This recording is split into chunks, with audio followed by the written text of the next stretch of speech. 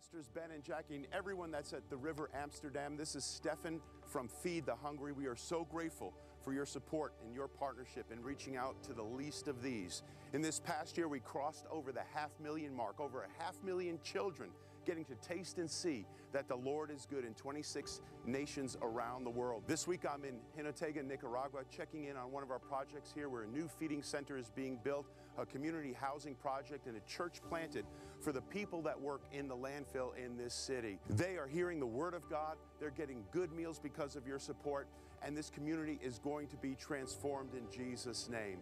Thank you for putting feet to your faith, for loving the least of these in word and in deed. And thank you for all you're doing to see the kingdom of God touch everyone all around the earth. God bless you. We love you. Let's believe together for a great year in 2024 to see the Lord do things that go way beyond our wildest dreams and expectations.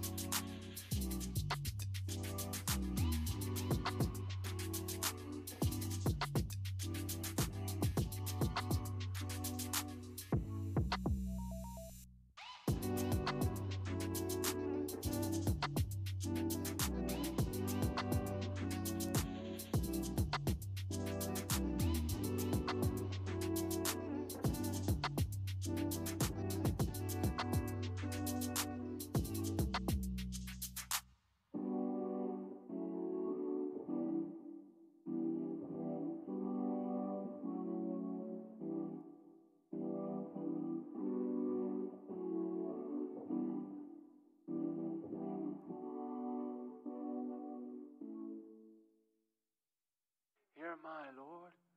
Send me. Transform me.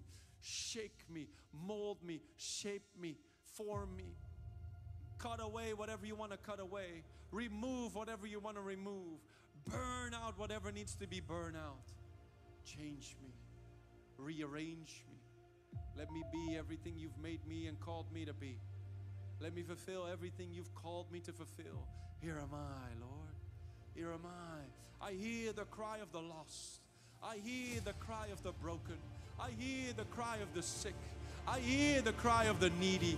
I hear the cry of a generation calling out saying, if there is a God, please send someone. Whom can I send? Who will go for us? Who will hear that cry? Who will hear that voice? Who will hear? When you encounter Jesus Christ, it's like a burning bush experience where you can hear that same calling. Oh, God has seen the affliction of the people of Netherlands. God has heard the cry of the people of Europe. God knows the trouble that the devil puts people through in this generation. and He has come down by the Holy Spirit to deliver people. And now He is sending you and He is sending me, every one of us, from the youngest to the oldest, from the least to the greatest. It doesn't matter your education. It doesn't matter your background. It doesn't matter your skin color. It doesn't matter your status in life. It doesn't matter the level of your bank account. It doesn't matter what car you drive, what house you live in. God wants to use every single one of us.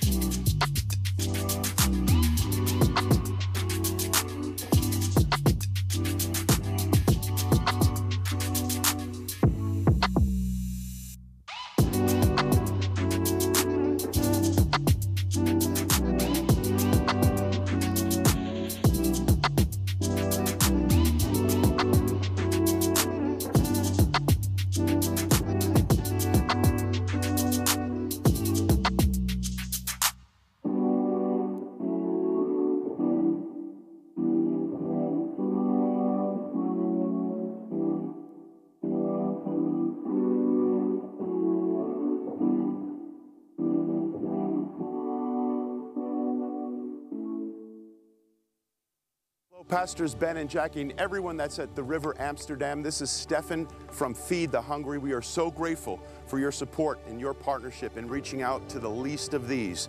In this past year, we crossed over the 500,000 mark, over 500,000 children getting to taste and see that the Lord is good in 26 nations around the world. This week I'm in Jinotega, Nicaragua, checking in on one of our projects here where a new feeding center is being built, a community housing project, and a church planted for the people that work in the landfill in this city. They are hearing the Word of God, they're getting good meals because of your support, and this community is going to be transformed in Jesus' name.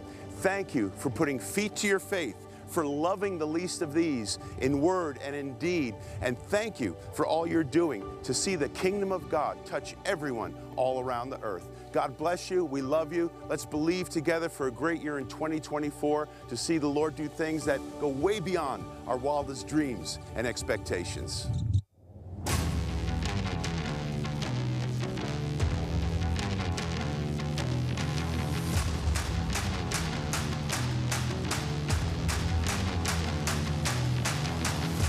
The River, dat is de naam van een kerk volgens typisch Amerikaans concept. En hij is vandaag op Eiburg met de eerste dienst begonnen. De River is een nieuwe startende gemeente die we 1,5 jaar geleden gestart zijn in Amsterdam-Oost. Daar zaten we in een hotelzaaltje 1,5 jaar lang, echt pionieren. En nu hebben we dit mooie gebouw van God gekregen, geloven wij, om hier verder te bouwen aan deze gemeente. En iedereen is van harte welkom. Het land zal bedekt worden met de kennis van de heerlijkheid van de Heer. Zoals het water de zee bedekt.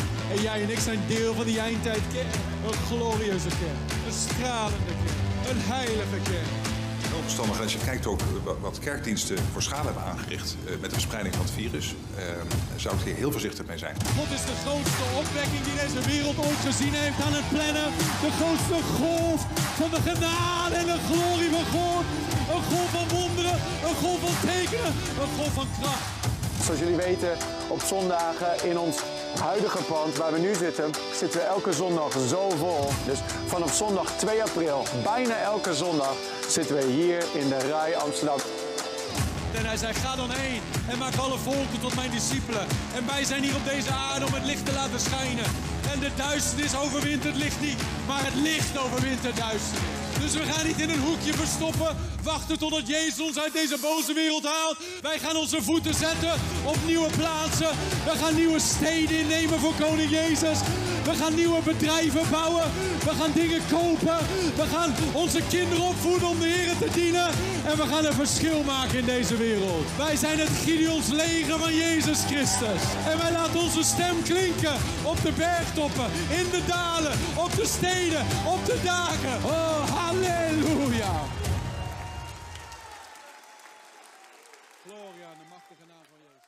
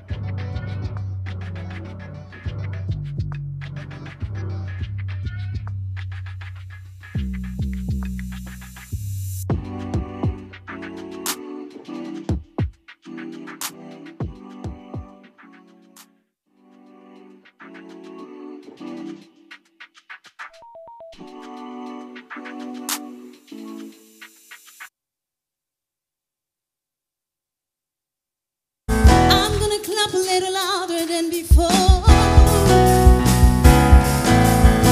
I'm gonna sing a little louder than before. I wanna jump a little higher than before. I'm gonna shout louder. We sing freedom, freedom, freedom, freedom.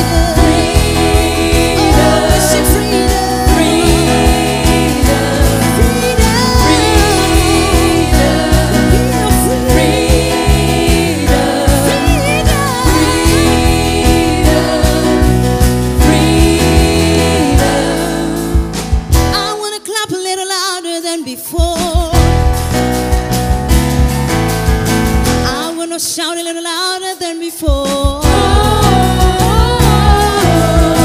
I would jump higher than before. Let somebody shout in the house. Oh, we sing freedom, freedom, freedom, freedom. Oh, the sun sets free. He is free indeed. Oh, we are free, Lord.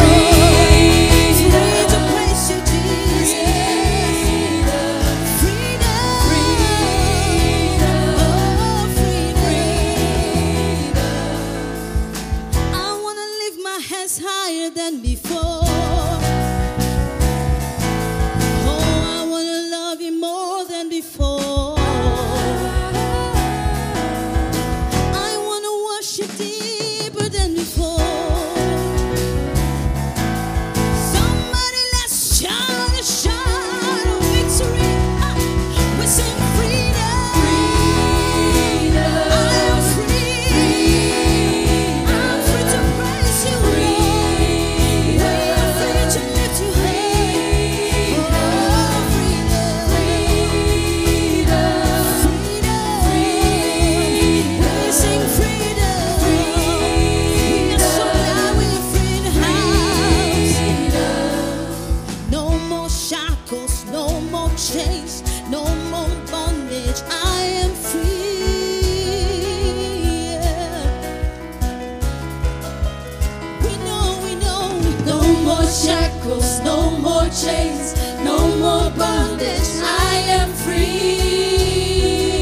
Yeah. Jesus has paid the price. We know no more shackles. No more shackles, no more chains, no more bondage. I am free. Let's declare it in the house. I am free tonight. We should no more shackles. No more shackles, no more chains, no more bondage. I am free. Yeah. That's why we're gonna shout. Hallelujah. Hallelujah. Hallelujah.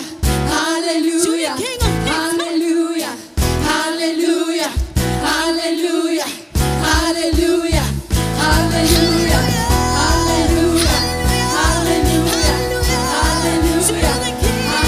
To the Prince of Peace. Hallelujah. Hallelujah. Oh, so good. Hallelujah. Hallelujah. Hallelujah. Hallelujah. Hallelujah. Free to sing, free to shout, free to praise, free to clap, free to dance. Hallelujah. Hallelujah. Hallelujah. Hallelujah. Hallelujah. We sing freedom. Free to praise you, Lord. Free to lift your name. We're so glad, Lord. Yes, Lord Jesus. Hallelujah. We are free. Freedom. Freedom.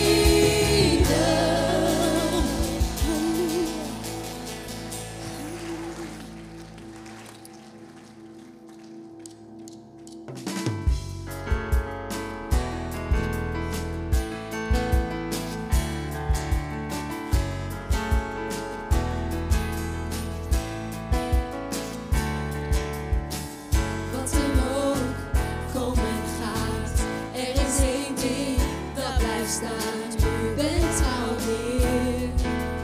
U bent trouw, Heer. Dus ik spreek uit uw woord. Het brengt kracht en leven voort. Kom en breek door. Kom en breek door. En ik vertrouw u. Ik vertrouw u en u bent niet te stoppen water. Vol van kracht en liefde stort u over mij. En ik zal rennen naar dat water. Jezus trekt mij dieper, overspoelt u mij.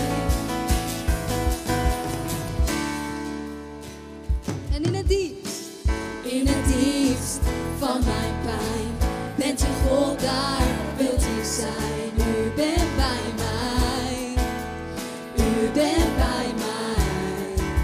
En ik vertrouw u, ik vertrouw u en u bent niet te stoppen water. Vol van kracht en liefde stort u over mij. En ik zal rennen naar dat water. En ik zal rennen naar dat water.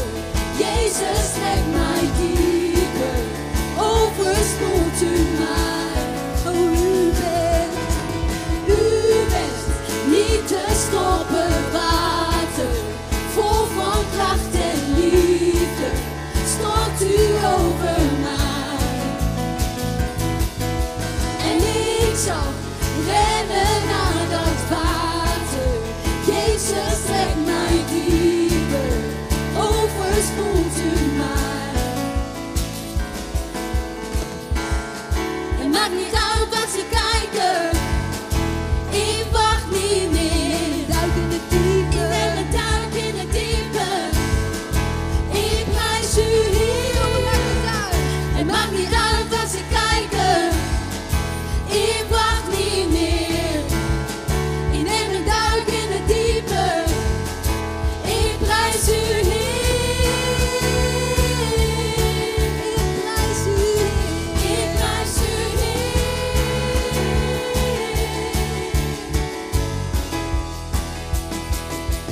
U bent niet te stoppen water, vol van kracht en liefde, stort u over mij. Oh, en ik zal rennen. En ik zal rennen naar dat water.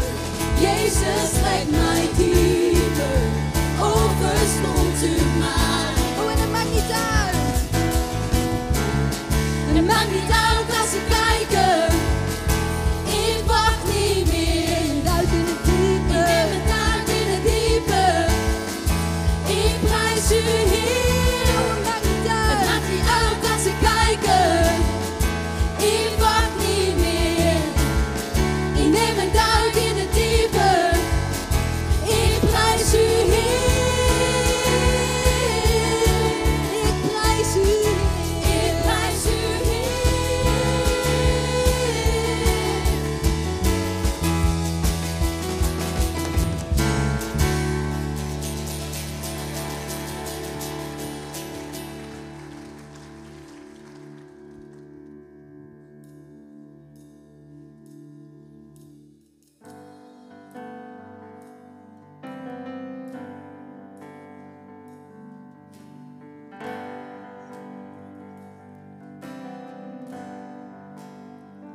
I love you, Lord. Oh, your mercy never fails me. And all my days I've been held in your hands. From the moment that I wake up until I lay my head, oh, I will sing of the goodness of God. I love you, Lord. I love you, Lord. For your mercy never fails me. And all my days I've been held in your hands. From the moment that I wake up until I lay my head, oh, I will sing of the goodness of God. And all my life you have been faithful. And all my life you have been so, so good. With every breath that I am able, oh, I will sing of the goodness of God. I love your voice. You have led me through the fire, and in darkest nights you are close like no other. I know you as a father, I know you as a friend. And I have lived in the goodness of God. All my life you have been faithful. All my life you have been so, so good. With every breath that I am able, oh, I will sing of the goodness of God. For all my life you have been faithful. And all my life you have been so,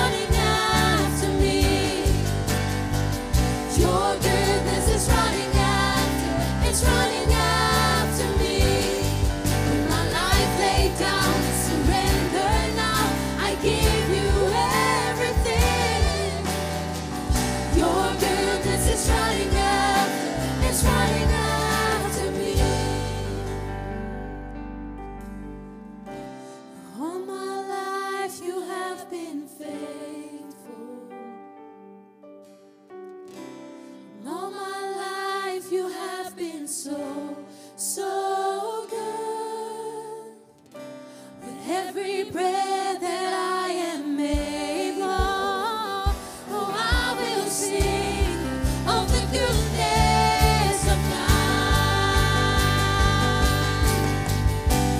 All my life you have been faithful. All my life you have been so, so good. With every breath that I am able, and I will sing of the goodness of God. Your goodness is running after me. Your goodness is running after me. With my life laid down, I surrender now. I give you everything. Your goodness is running after me. Your goodness is running after me. Your goodness is running after me. With my life laid down, I surrender now. I give you everything. Your goodness is running after me. All my life you have been faithful. And all my life you have been so, so good.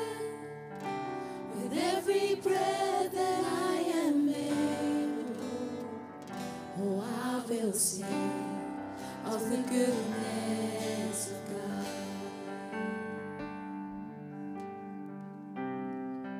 Oh, Jesus, u bedien alle glorie. U alleen verdient alle glorie hier. Jezus, u verdient. Jezus, u verdient. U alleen verdient alle glorie. Jezus, u verdient. Jezus, u verdient. Maar Jezus, u alleen. Oh, Jezus. Oh, Jezus. Jezus, u verdient. Jezus, u verdient. U alleen verdient alle. Oh, Jezus. Oh, Jezus. Oh, koning van de koning.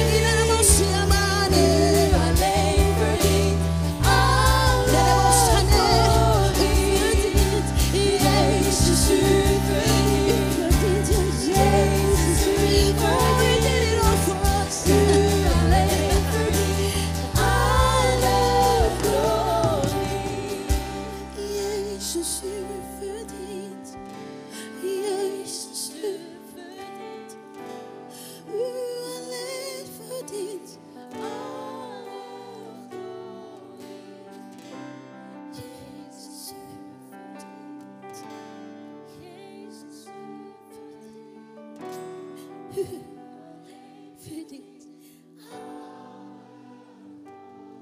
Jezus, Jezus, u verdient.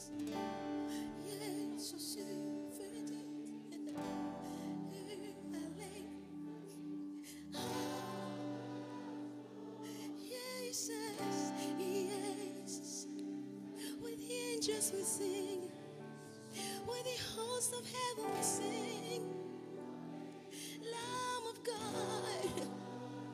Oh, praise the peace. Verdient het al.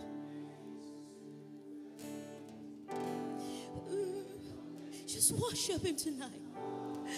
Oh, Jezus, u verdient. U verdient, u verdient. Oh, u verdient het. Oh, Jezus, Jezus, u verdient.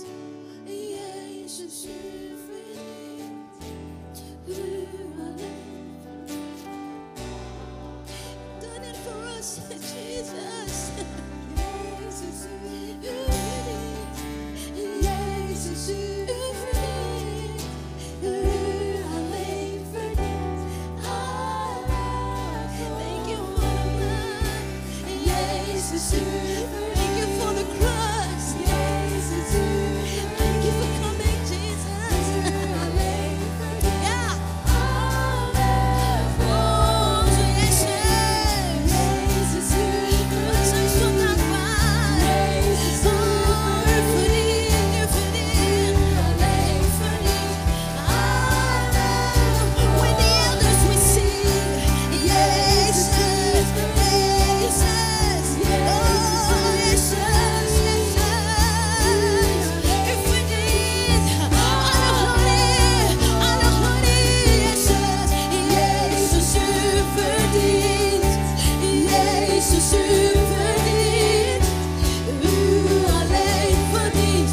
Alle glorie. Oh, Jezus, u verdient. Jezus, u verdient. U alleen verdient. Alle glorie.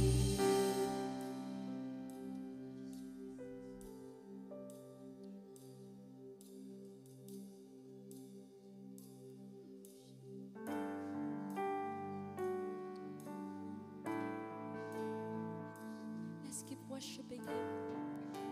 You deserve it. Let's keep worshiping the King.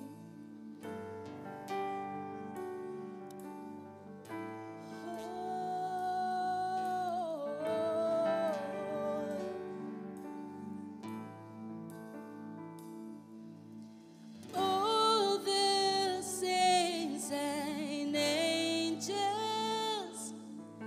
they bow before your throne. All the elders cast their crown before the Lamb of God and say, you are worthy of it all. You are worthy of it all. Jesus, for from you are all things, and to you are all things. You deserve the glory.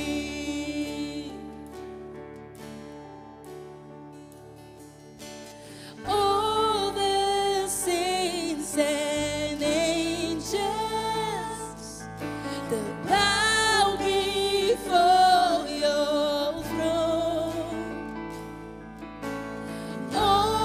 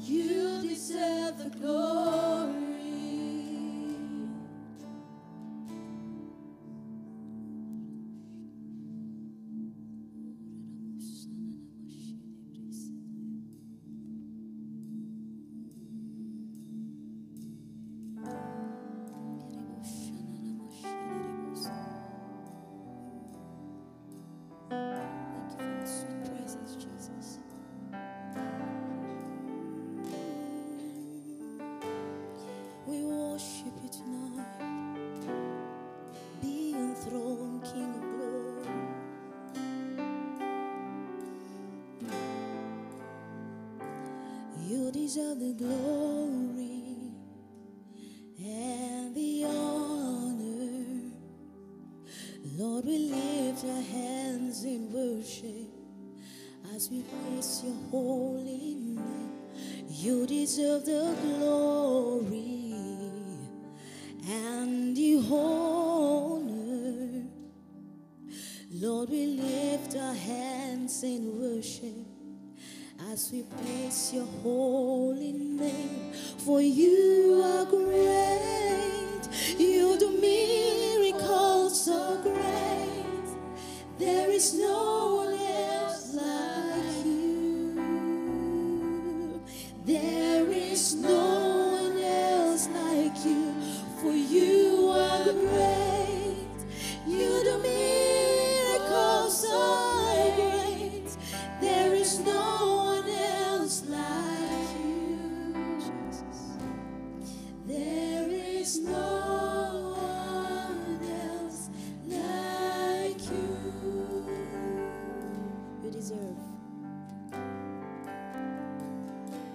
You deserve the glory and the honor. Oh, we've come as we lift our hands in worship, as we lift your holy. You deserve the glory, the honor, and the glory. Lord, we lift our hands in everything to you, as we lift your holy. You deserve it, for you deserve the glory and the honor. Lord, we lift our hands in worship as we pray. You deserve it, for you deserve the glory and the honor. Lord, we lift our hands in worship as we bless your holy name. For you are great, you do miracles so great. There is no one else like you. There is no one else like you. For you are great, you do miracles so great. There is no one else like you. There is no one else. You are great, you are so great, so great. There is no one else like no one else. There is no one else like you. You are great, you are so great. There is no one else, Lord. There is no one else like you. You deserve it. You deserve the glory and the honor and the honor. Lord, we lift your hands and we lift our hands in worship as we lift your holy. You deserve it. You deserve the glory and the honor. We have come, we lift our hands in worship as we bless your holy. For you are great, for you are great. You do miracles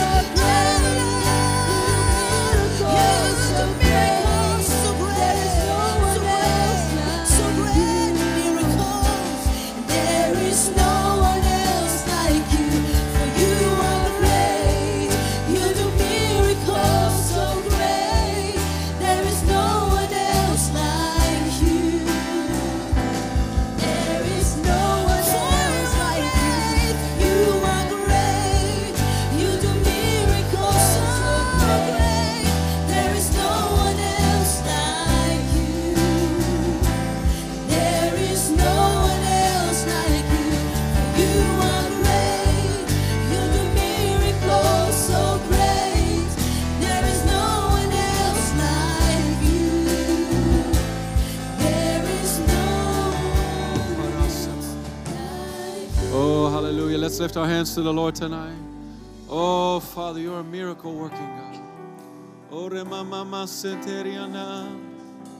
Come on, just worship the Lord out of your spirit. Oh, thank you, Lord. Oh, we worship you tonight. Oh, we worship you, Lord. Thank you, Jesus. Oh, la mama Maria na na na do. Oh, riana na na na. Kane la momo ya namas. Thank you, Jesus. Oh, ramama elema. Oh, riana na namos. Oh, rianeli na namo. Shone na namo. Shiana la mamuria. Oh, we worship you tonight. Jesus. Come on, out of your belly will flow rivers of living water. Worship the King of Kings. Oh, we worship you, Lord. Oh, we adore you, Lord. Oh, we exalt you. There's no one like you, Lord. Oh, Rianane na Manela. Kalema Mariandane Masu. Ole Mania Selemamo. Yani Anabo.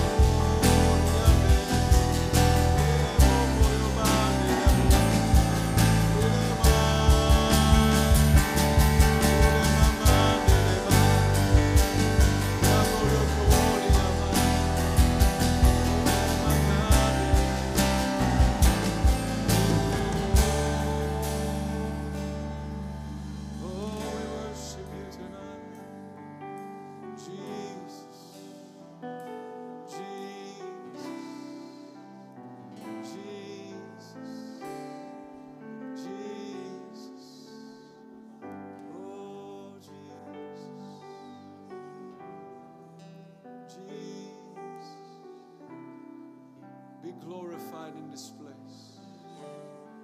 Be exalted, Lord. Oh, sweet Holy Spirit, have your way in this place. Let your river flow.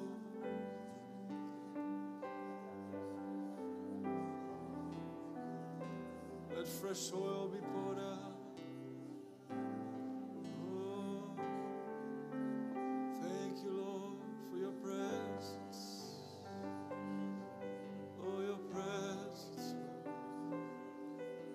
you for your presence.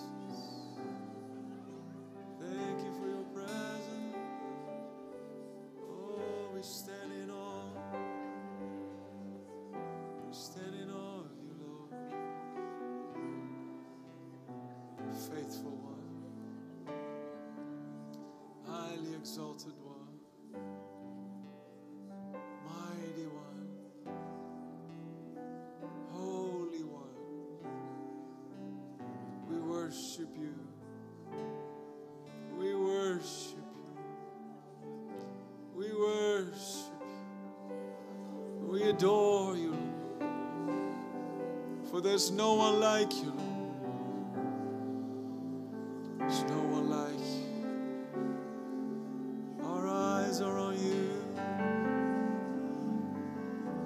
Our hearts draw near to you. Lover of our soul. Our eyes are on you. Our hearts draw near to you. Jesus. Jesus. Thank you for fresh oil being poured out on every head, on every heart. Thank you for the new wine of heaven. Thank you for times of refreshing coming from your presence.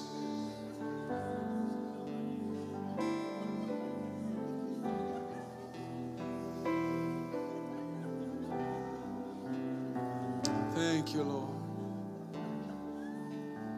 Wrap us, wrap your people in your presence. Thank you, Lord. In you we find all that we need.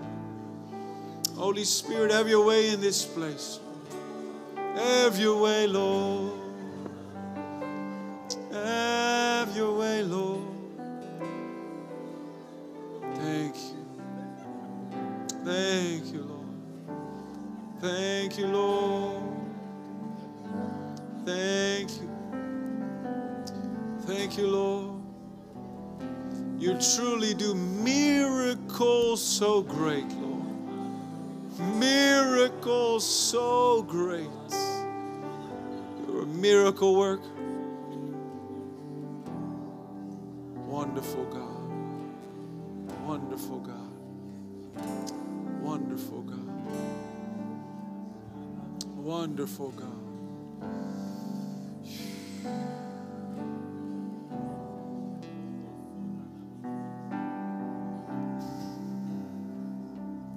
Thank you, Lord.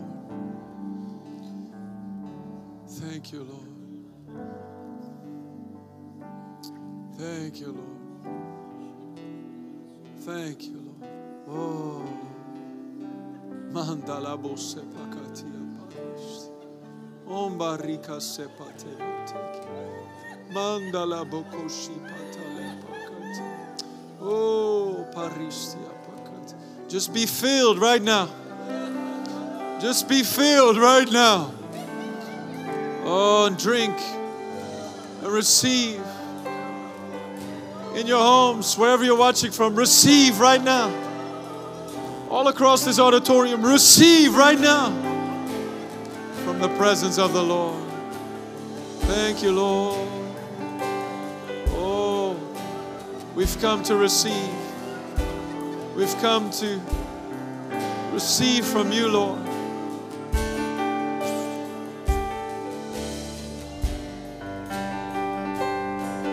Not by our might, not by our power, but by your Spirit. Holy Spirit, how we need you. How we need you. How we need you. Oh, how we need you. Nothing without you. Thank you, Lord. Oh, giver of life, satisfier of our hearts. Oh, we worship you, Lord.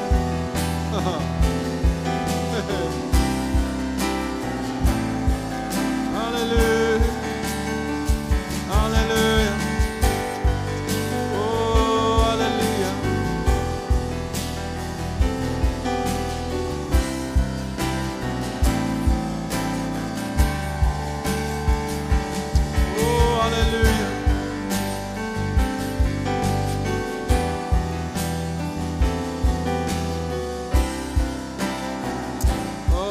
Jesus.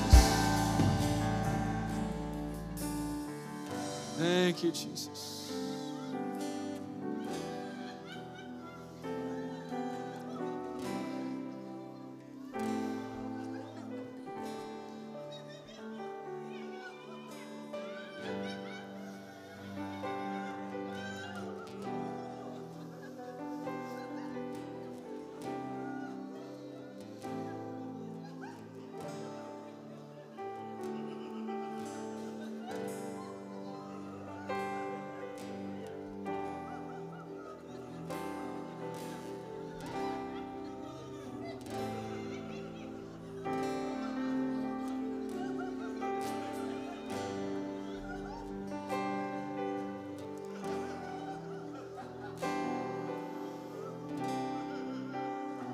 Just lift your hands right where you are and just receive from heaven right now.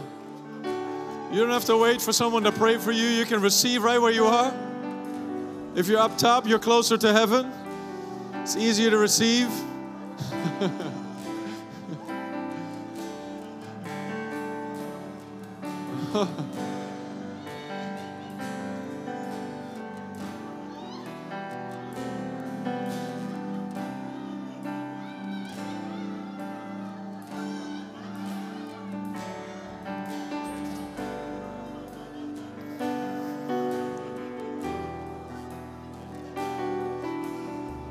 Oh, Jesus.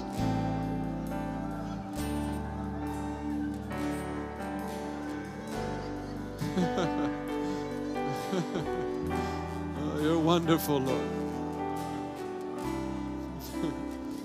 You're a wonderful God. You're a wonderful God. Oh, you're a wonderful God.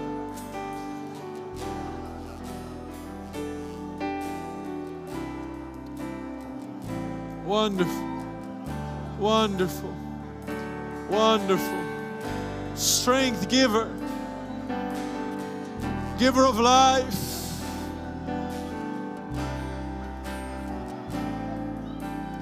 Giver of all that we need.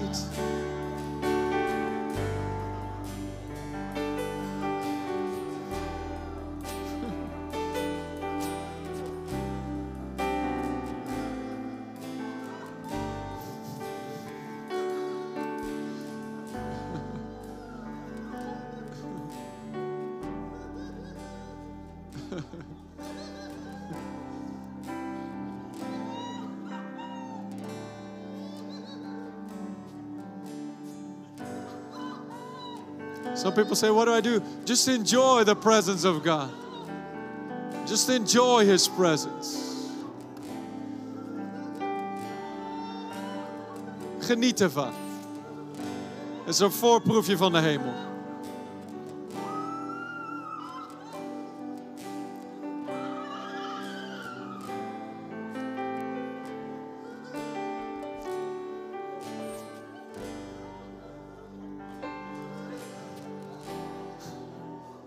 Oh, Jesus. In His presence, you find everything you need. Everything you need is found in His presence.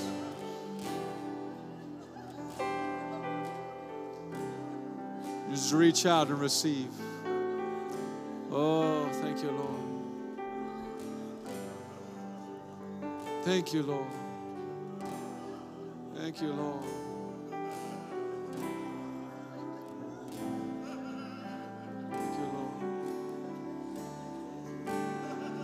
You are great, miracles so great, else like you. There is no one else like you, for you are great. You do miracles so great. There is no one else like you. There is no one else like you, for you are great. You do miracles so great. There is no one else like you. There is no one else like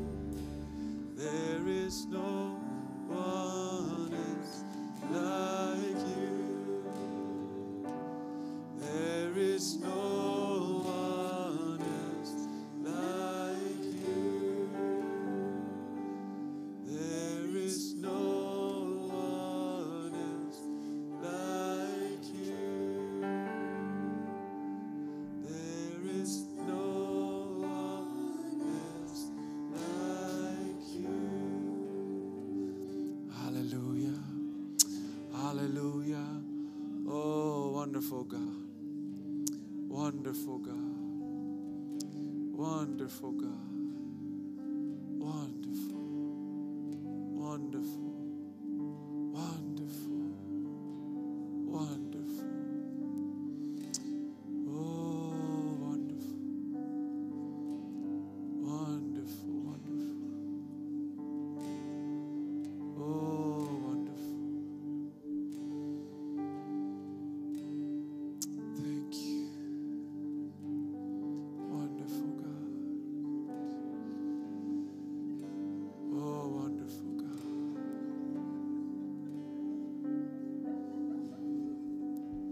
Thank you. Oh, wonderful.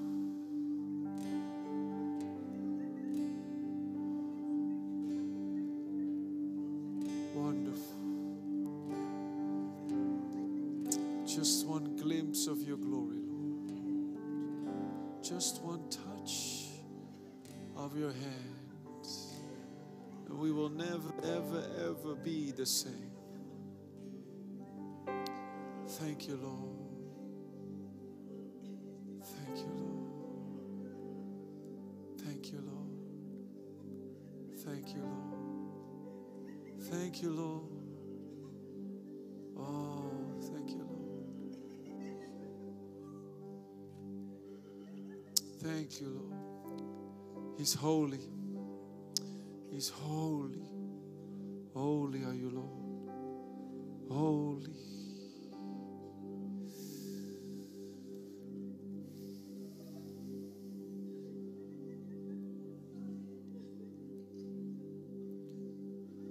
Beautiful beyond description.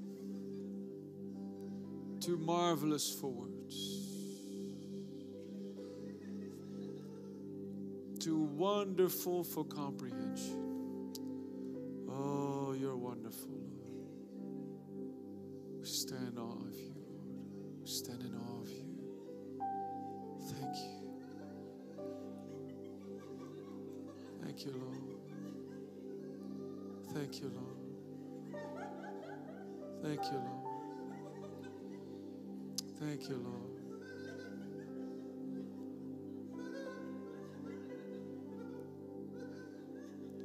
Oh, sapakatieste, patiste.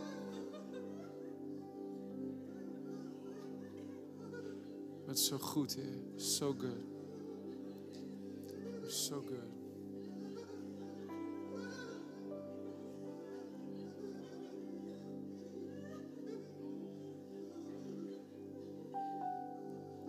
So good, Lord. Thank you, Jesus. You may be seated if you can. Thank you, Lord. Hallelujah. Oh, hallelujah. Oh, thank you, Lord. Man. Oh, thank you, Jesus.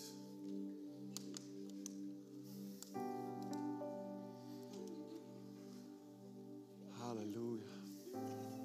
How many just sense God's presence here in this place? I looked forward to today because it's our first normal Sunday, you know?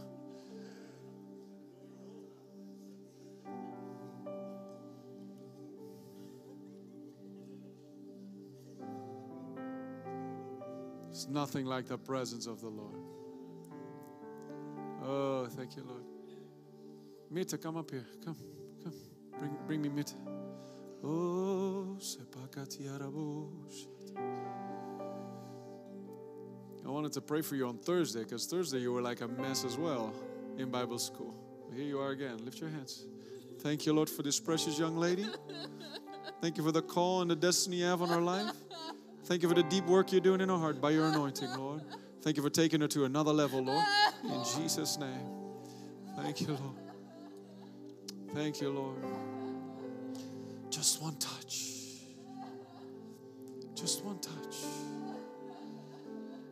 Just one touch from the Master's hand. You'll never be the same again. Just one glimpse of His glory. Oh, thank you, Lord. Thank you, Lord. When you encounter Jesus, everything changes.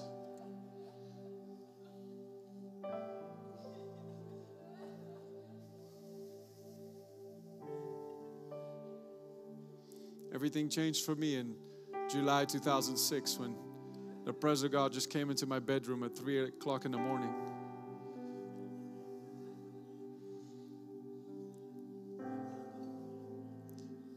I was the least deserving of His love, but there He came.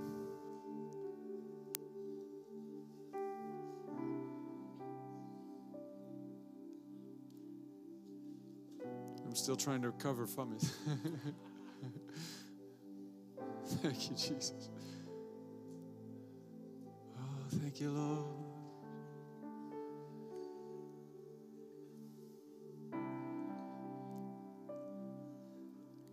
How sweet is His touch.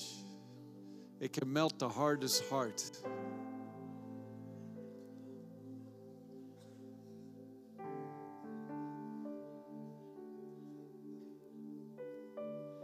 It can quench the thirsty soul.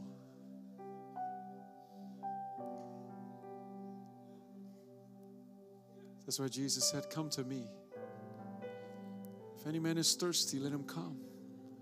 Let him drink. Let him come to me and drink. Let him come and drink from the fountain that never runs dry. Come and drink from the water that quenches the thirsty heart.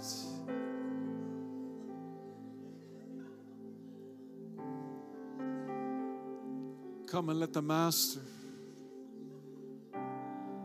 do a deep work.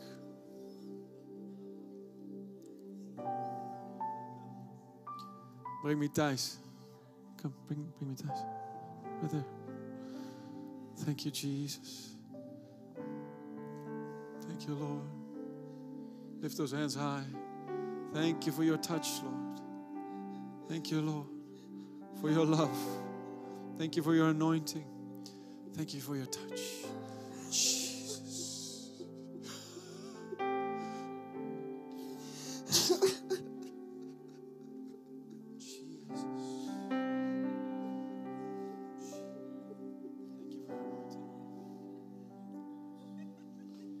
Never the same from tonight. Never the same. Never the same. Oh, hallelujah. Oh, hallelujah. Bring me my cousin. Come.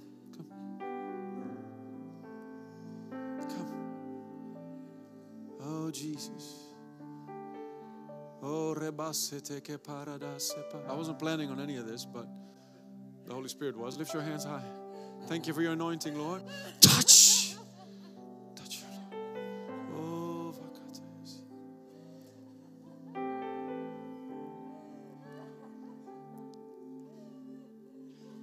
you can tell him, Lord, operate on me tonight. Give some more of you, Lord. There's nothing wrong with you that a little bit more of Jesus can't fix. There's things you might be dealing with, struggling with, walking around with, but one touch from Jesus can move it all out of the way. Just one touch, just one word, just one drop of His love and His new wine can change it all. Can change it all. Thank you, Lord.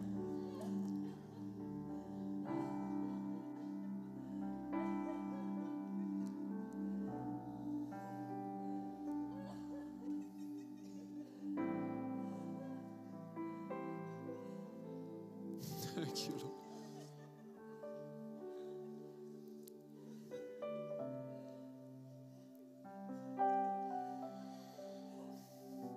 I don't know your name, but with the white shirt there, yeah. Come. The Lord's touching you. Thank you, Lord. Don't become a spectator tonight. Just receive from the Lord tonight. The Lord wants to touch every single person here in this place. I'm going to preach in a minute, but we just follow the Holy Spirit. Lift your hands high. Close your eyes. The Lord's touching you. Thank you, Lord, for your touch. From the top of her head to the soles of her feet. Never the same from tonight, in Jesus' name. Thank you, Lord. Oh, Father. Oh, Father. Dank u wel, Heer. Dank u wel, Heer. Dank u wel, Heer. Dank u wel, Heer. Oh, dank u, Jezus.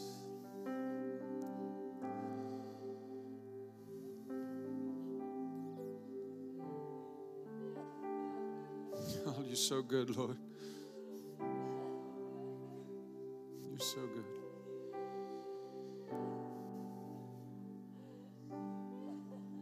He's the mender of the broken heart.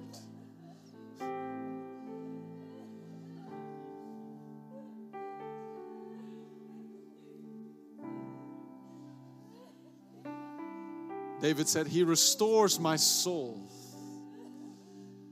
quickens me, refreshes me.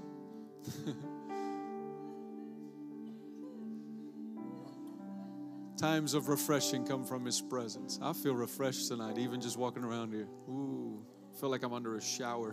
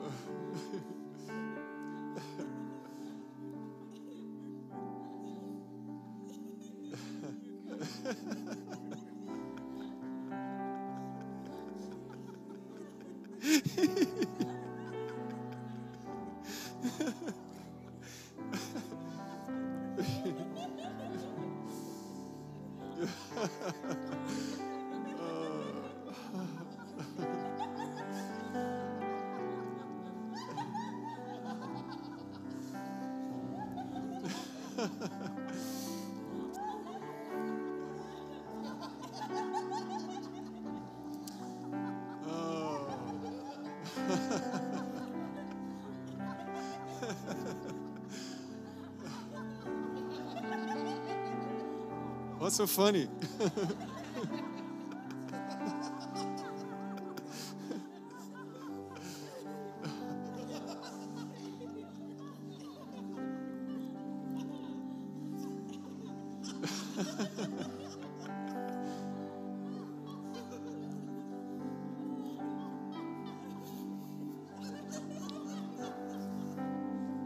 Fullness of joy in His presence. At His right hand, pleasures forevermore.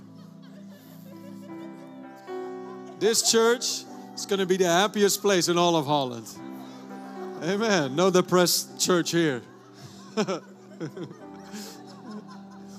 Hallelujah. I'm not talking about some fake happy. I'm talking about deep joy. Deep joy. Joy inexpressible and full of glory. Joy unspeakable. Joy that you don't have words to explain. You're like, why are you happy? I don't understand. There's a storm raging. There's wind blowing. There's rainfall. But I'm happy. I got a joy. A deep joy. A heavenly joy. Why? In His presence. In His presence. In His presence.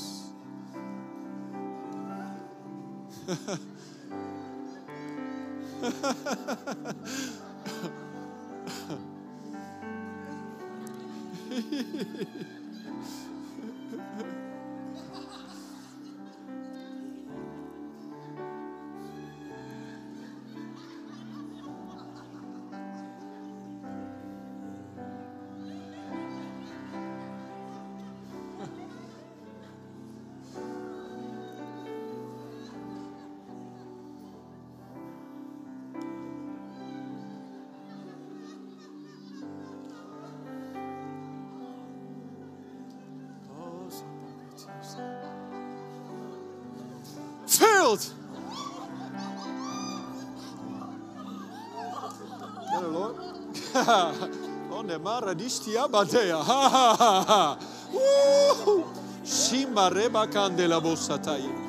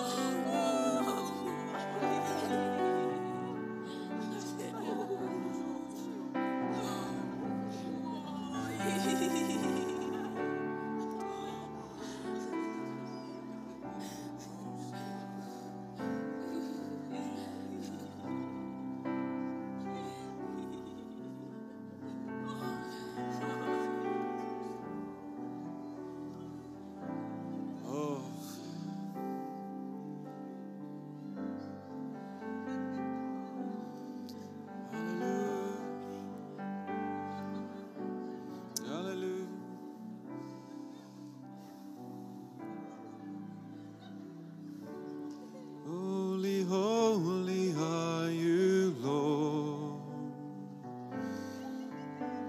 The elders and angels bow. The redeemed worship you now.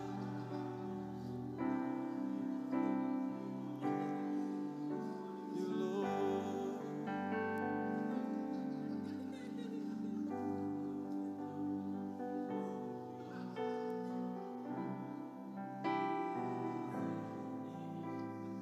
Holy, holy, holy are you, Lord. The elders and angels bow. The redeemed worship you now. Holy, holy, holy are you, Lord. Hallelujah. I want to ask Pastor David to come up and give the announcements for tonight. Welcome to the River Sunday night, our English service. Hallelujah, welcome everyone. And before we go a few announcements, I want to ask if there is anyone here for the very, very first time in one of our services here at the River. Would you do us a quick favor and put your hand up? I see those hands. Van harte welcome. It's amazing that you're here. If this is your first time at the River, please put your hand up. And the amazing ushers, they have one of those amazing books, Glorious Kerk or Glorious Church, for you as a gift to say thank you for coming. It's great to have you. Praise God. Awesome. Few announcements. Oh my goodness, I need to get it together. Hallelujah. This Thursday we have basics again. A new round of basics is starting up right here in Hoofddorp. So that's going to be 10 Thursdays starting this Thursday, and it's under the leadership of Pastor Tim and Mark and Pauline. They have been putting together an amazing curriculum. It's going really deep. And maybe you're new here at this church and you have not gone through basics yet, then that's a must. It's so powerful. You get to really know what makes the river the river. It's really powerful. It goes deep into the word. It's about the foundations of our faith. So if you have not done basics yet, then you can sign up either on our website or after the service. There is an info booth in the lobby where you can sign up for basics that's starting this Thursday. Awesome. Then this coming Sunday is our next new members presentation, and it's always a great time. If you have been coming for a while and the Lord has spoken to your heart to make the River your home church, then you can make that step basically, and make the River your home church. And it's a blessing to see family members being added, and sign up. That's this coming Sunday. New members presentation. And then I don't know where all the youth revival people. We have youth camp coming up also, and this is actually the last week to sign up still for youth camp. And you see the dates here on the screen. The 30th of April through the 3rd of May is again our youth camp. It's powerful. And as Robert Jan was saying this afternoon, it's really a time where lots of youth are being marked in the presence. We really see how young people are being totally changed, marked, and being put on fire by the Lord. So if that's you, if you fit into the age groups, then see one of our leaders and sign up for that. Youth camp is coming around. And last announcement, really briefly, is 40 our women's conference, our annual women's conference with Pastor Jackie, which is going to be on the 20th of April. And we have this every year, and everyone who has been coming to all the ladies that have been coming, you know this is going to be a powerful time. So invite some ladies as well to come.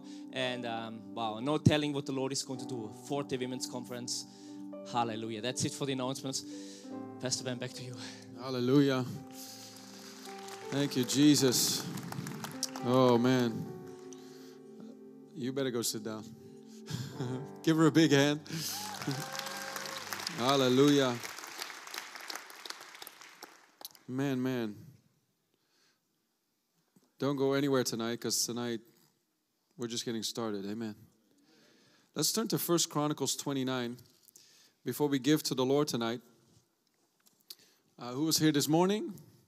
Who was not? Okay, good. Because I shared along these lines this morning as well. But I'll go a little further than I did this morning. We're in the closing weeks of phase 1 of this building here. How many are enjoying the building? It's pretty awesome, right? Great job, by the way, Mark. Looks great with those lights. It's awesome. But before we can go to phase 2, we have to close out phase 1. And by a miracle, the Lord has brought in the first 1.3 million already to pay. Everything up to now has been paid. But we're still standing in faith for the last 200,000 euros, which I'm believing that God is bringing that in the next weeks. Amen? So, and tonight's going to be a special night in that as well. We're believing for miracles. And I believe God wants to bless every single one of us this month of April. Because if God's going to do it, I believe He's going to do it through a lot of us. Amen. Because if He can get it to us, He can get it through us, right? Because I know we all have a heart of giving.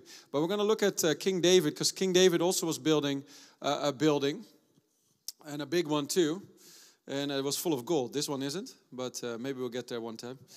But verse 1, it says, "Furthermore, King David said to all the assembly, 'My son Solomon, whom alone God has chosen, is young and inexperienced, and the work is great, because the temple is not for man, but for the Lord God.'" So they were building a building that was for the Lord God. Of course, we understand that this building is not a temple in the sense of what it was like in the Old Covenant. Right now, you and I are those living stones. We are that temple. Amen. But this building, God wants to use to bring a lot of you and I's in. Does that make sense?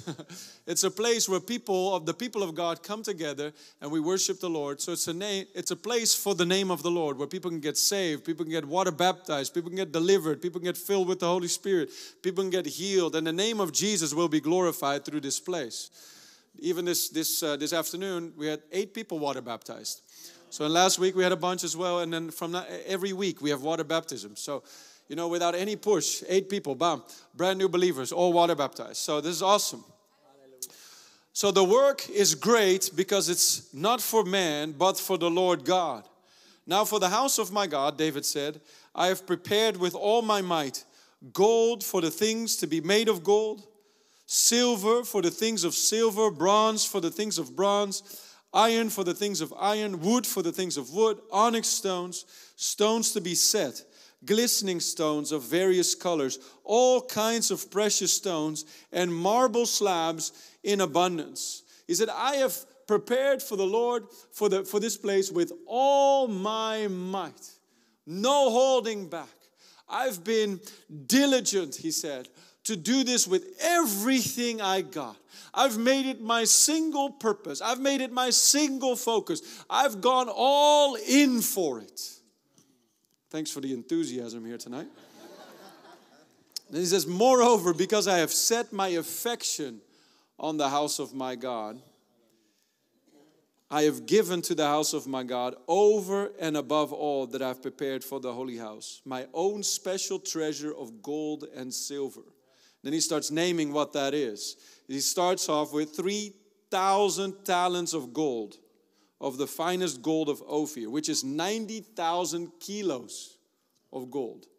Do you know what 1 kilo of gold costs in today's economy? 60-something.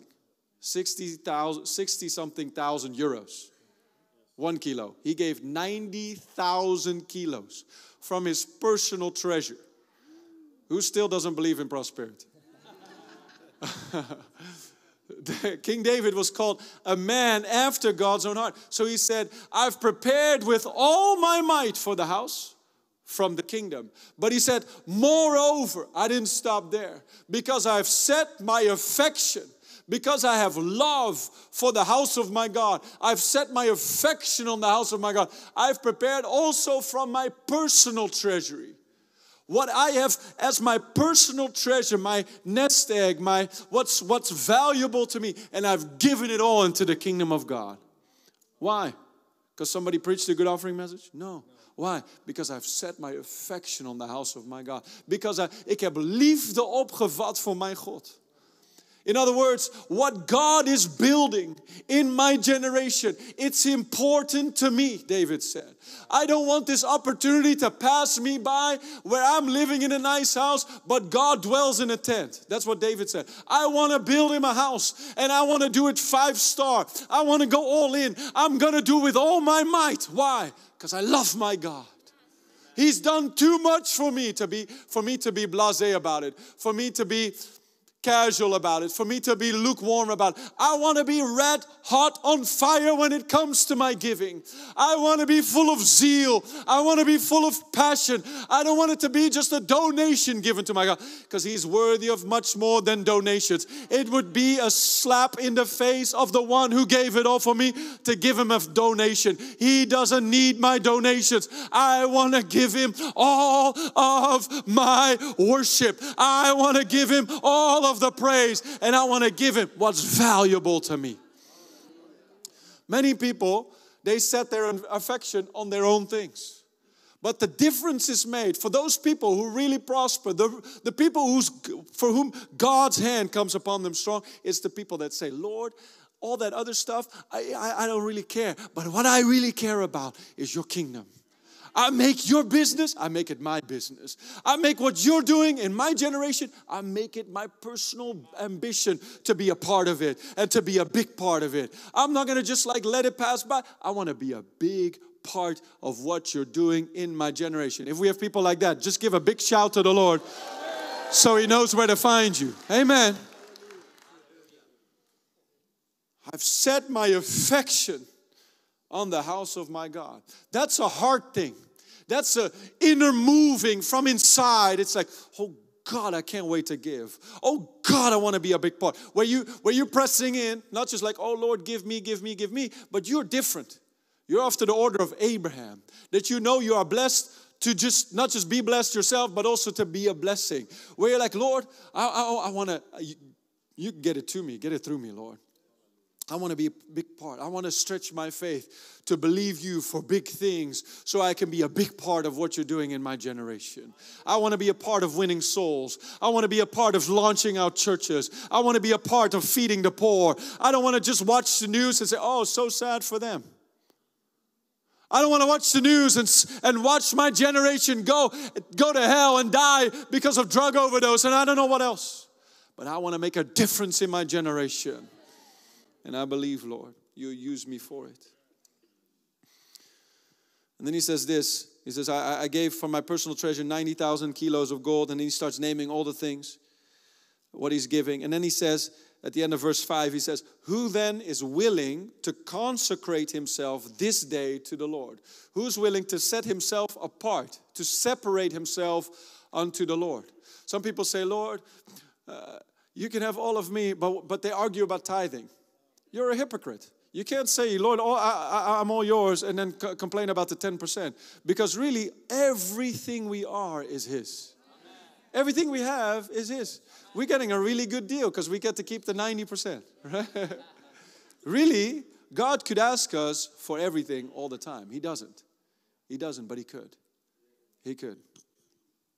And then when the people heard that, verse 6, then the leaders of the fathers' houses, leaders of the tribes of Israel, the captains of thousands and of hundreds, with the officers over the king's work, offered willingly. Everybody say willingly. See, God is really pleased when there's a willing, joyous, happy offering. And people give gladly and willingly. Not under pressure. Nobody wants a gift under pressure. We've all had it that somebody shows up to your birthday or something like that. And they're like, they didn't really want to get anything, so they looked in their house what they still had and they bring that. And it's like, do you really enjoy getting a gift like that? No, none of us do. But neither does God. But God really loves it when His children come. And it's funny because when your kids come on your birthday or Christmas or something like that, everything they have is all yours, right? My kids even, Dad, can I have 20 euros? Why? I want to buy you a gift.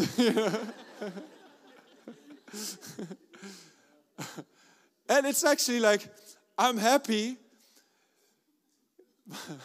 giving to them, and they come back and they do something. It's like, Christmas time they come and they're like, I got you this. But they got it with money that's yours, Where did you get that money from? What's that money in your spaarpot, That came from somewhere. But you rejoice in it because it's a display of affection. See, people that grumble about giving don't have a giving problem, they have a love problem. Because their love is clearly and apparently somewhere else. They love things more. They love themselves more. They love this world more. They love the material stuff more. But I don't know about you, but I believe I'm in a room of people that say, Lord, your kingdom first. Your kingdom first. Jesus said it. He said, if you seek first the kingdom of God and His righteousness, all the other things that other people are dying to get, that other people are chasing and chasing and chasing to get, they'll all come chasing after you. Why? Because you got the right priority. You put God first. You've set your affection on the house of God, on the things of God, on the kingdom of God. So the people offered willingly. They're like, Lord, what can we give? Just like David. David was radical. And they're like, we're going to be radical too. We're not going to watch him take all the credit. We're not going to watch him build the thing by himself. We're going to all be a part of it. I'm going to be a part of it. And I think maybe they even had a little giving competition.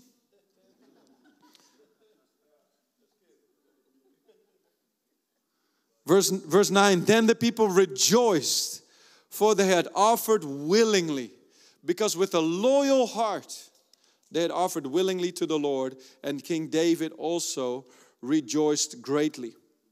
Now watch what the result is of this, all this giving. Because David wasn't going to build this house himself. He knew that God had spoken to him. You have blood on your hands, you can't build it yourself. But he's like, okay, if I can't build it, I'm going to pay for it. So he collects all this money and he gives all this money, and then his son Solomon is going to be the one building it. So Solomon goes and he builds it. And actually I was reading this before we started this whole project here, Project Rehoboth. And I was reading it and something jumped out at me, and I've shared it before, but I want to share it again tonight. In 2 Chronicles, chapter 5, verse 1. So you can read chapter 3 and chapter 4 of 2 Chronicles, where Solomon starts building the temple. And if you read through it, it's like the doors are of gold, and then this is gold, and that is gold. Everything is done 5-star. No, they're not like, let's save God some money.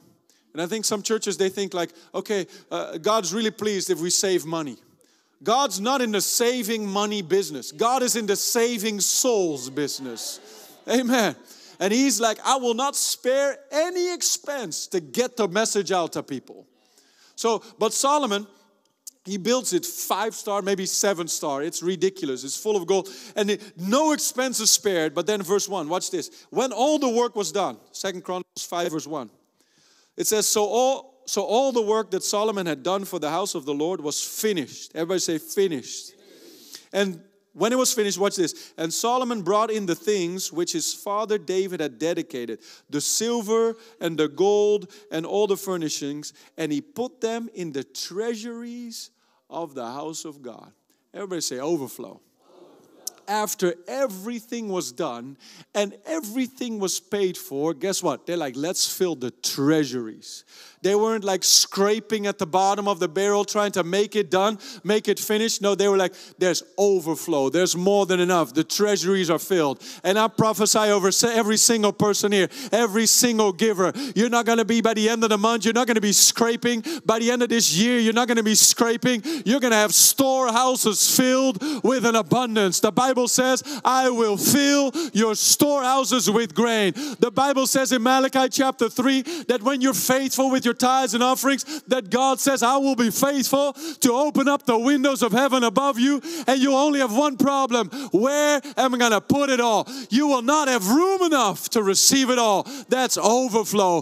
That is your portion in the name of Jesus. 2024 is not a year of lack. It's not a year of going down. It's not a year of going under. It's a year of going over. It's a year where your storehouses are filled, where your presses, your fine presses are filled to such an overflowing that they run over. Hallelujah. He anoints my head with oil. My cups run over. Hallelujah. Hallelujah. Come on, if you take it, rejoice tonight. Hallelujah. Everybody shout overflow. Pastor Ronnie is preaching on the months of the heaps right now. I would say he. It's from 2 Chronicles 31. We'll go there real quick too. It's about King Hezekiah. He has the same problem. They put God's house first. When King Hezekiah became king, he says, first things first, let's open up the doors of the temple. In other words, let's put the kingdom of God first. They're like, we're not going to close the church. We're not going to close out with prayer.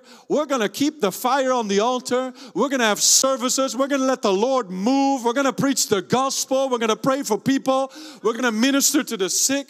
If you bring it to today's thing. But then he opens up the temple and he restores the priesthood. The priests had all, gone back to regular secular jobs because no one was giving. And then he rebukes the people. He's like, hey guys, let's bring offerings to the temple so that the work of the Lord can be done. Let's put the kingdom of God first, he says. And then in 2 Chronicles 31 verse 4, we see that happening. And watch what happens. It says, moreover, he commanded the people who dwelt in Jerusalem to contribute support to the priests and the Levites, that they might devote themselves to the law of the Lord. And as soon as the commandment was circulated, the children of Israel brought in abundance. Everybody say in abundance. The first fruits of grain and wine and oil and honey and of all the produce of the field. And they brought in abundantly the tithe of everything. And the children of Israel and Judah, who dwelt in the cities of Judah, brought the tithe of oxen and sheep, also the tithe of holy things, which were consecrated to the Lord their God, and they laid them in they laid them in heaps. In het Nederlands staat er stapels. In the 3rd month they began laying them in heaps, and they finished in the 7th month. And when Hezekiah and the leaders came and saw the heaps, they blessed the Lord and his people Israel. Then Hezekiah questioned the priests and the Levites concerning the heaps. And Azariah, the chief priest from the house of Zadok, answered him and said, since the people began to bring the offerings into the house of the Lord, we have had enough to eat and what?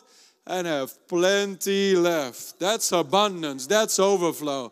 That's your portion. That's your inheritance. At the end of the month, at the end of the year, you've had plenty to eat and you have plenty left over. You had plenty for your vacation and plenty left over. You've been given more than you've ever given, and you had more left over than you ever had left over. Why? The Bible says one who keeps more than is just, and it leads to poverty. But there's another who gives more than is normal, and it leads to an abundance. He who waters others will be watered himself. Hallelujah. You are of those people that scatter abroad. You are givers. And guess what? It leads to ridiculous overflow and abundance that people scratch their head and say, what in the world? What economy are you part of? You can say heavenly economy. Hallelujah. I'm hooked up with heaven. I'm hooked up. I got a heavenly bank account you don't even know about. And the good news is the Belastingdienst can't touch it either. Okay, but watch this. We've had enough to eat and have plenty left, for the Lord God has blessed his people. You think when you read this, oh, the priests were blessed. But they said, no, God has blessed his people. The house was filled. There was treasures in the temple. The priests had plenty to eat. The staff was all paid, to say it like that. And then guess what? The people were blessed. So they were bringing, and when they come back home, they're like, oh, we got more to bring. And they come back again, and they come back, and they come back home, and there's more to bring. And guess what? It all led to staples and staples, heaps upon heaps. I prophesy heaps in your house, heaps in God's house, overflow on every side, more than enough. This month of April is a supernatural month. We just sang about you do miracles so great. But you know what? I'm believing for miracles for every person under the sound of my voice. Miracles of provision, miracles of debt elimination, miracles of abundance, a surplus of prosperity, businesses flourishing, the right clients coming in, supernatural favor coming into your business, that people wonder what in the world. But we give God the glory. You're going to testify about staples. I got one more scripture in Psalm 126. This sums up what I'm talking about. Psalm 126. Hallelujah. Who's stretching out their faith to believe for big things in the month of April? Hallelujah. Big things. Everybody say big.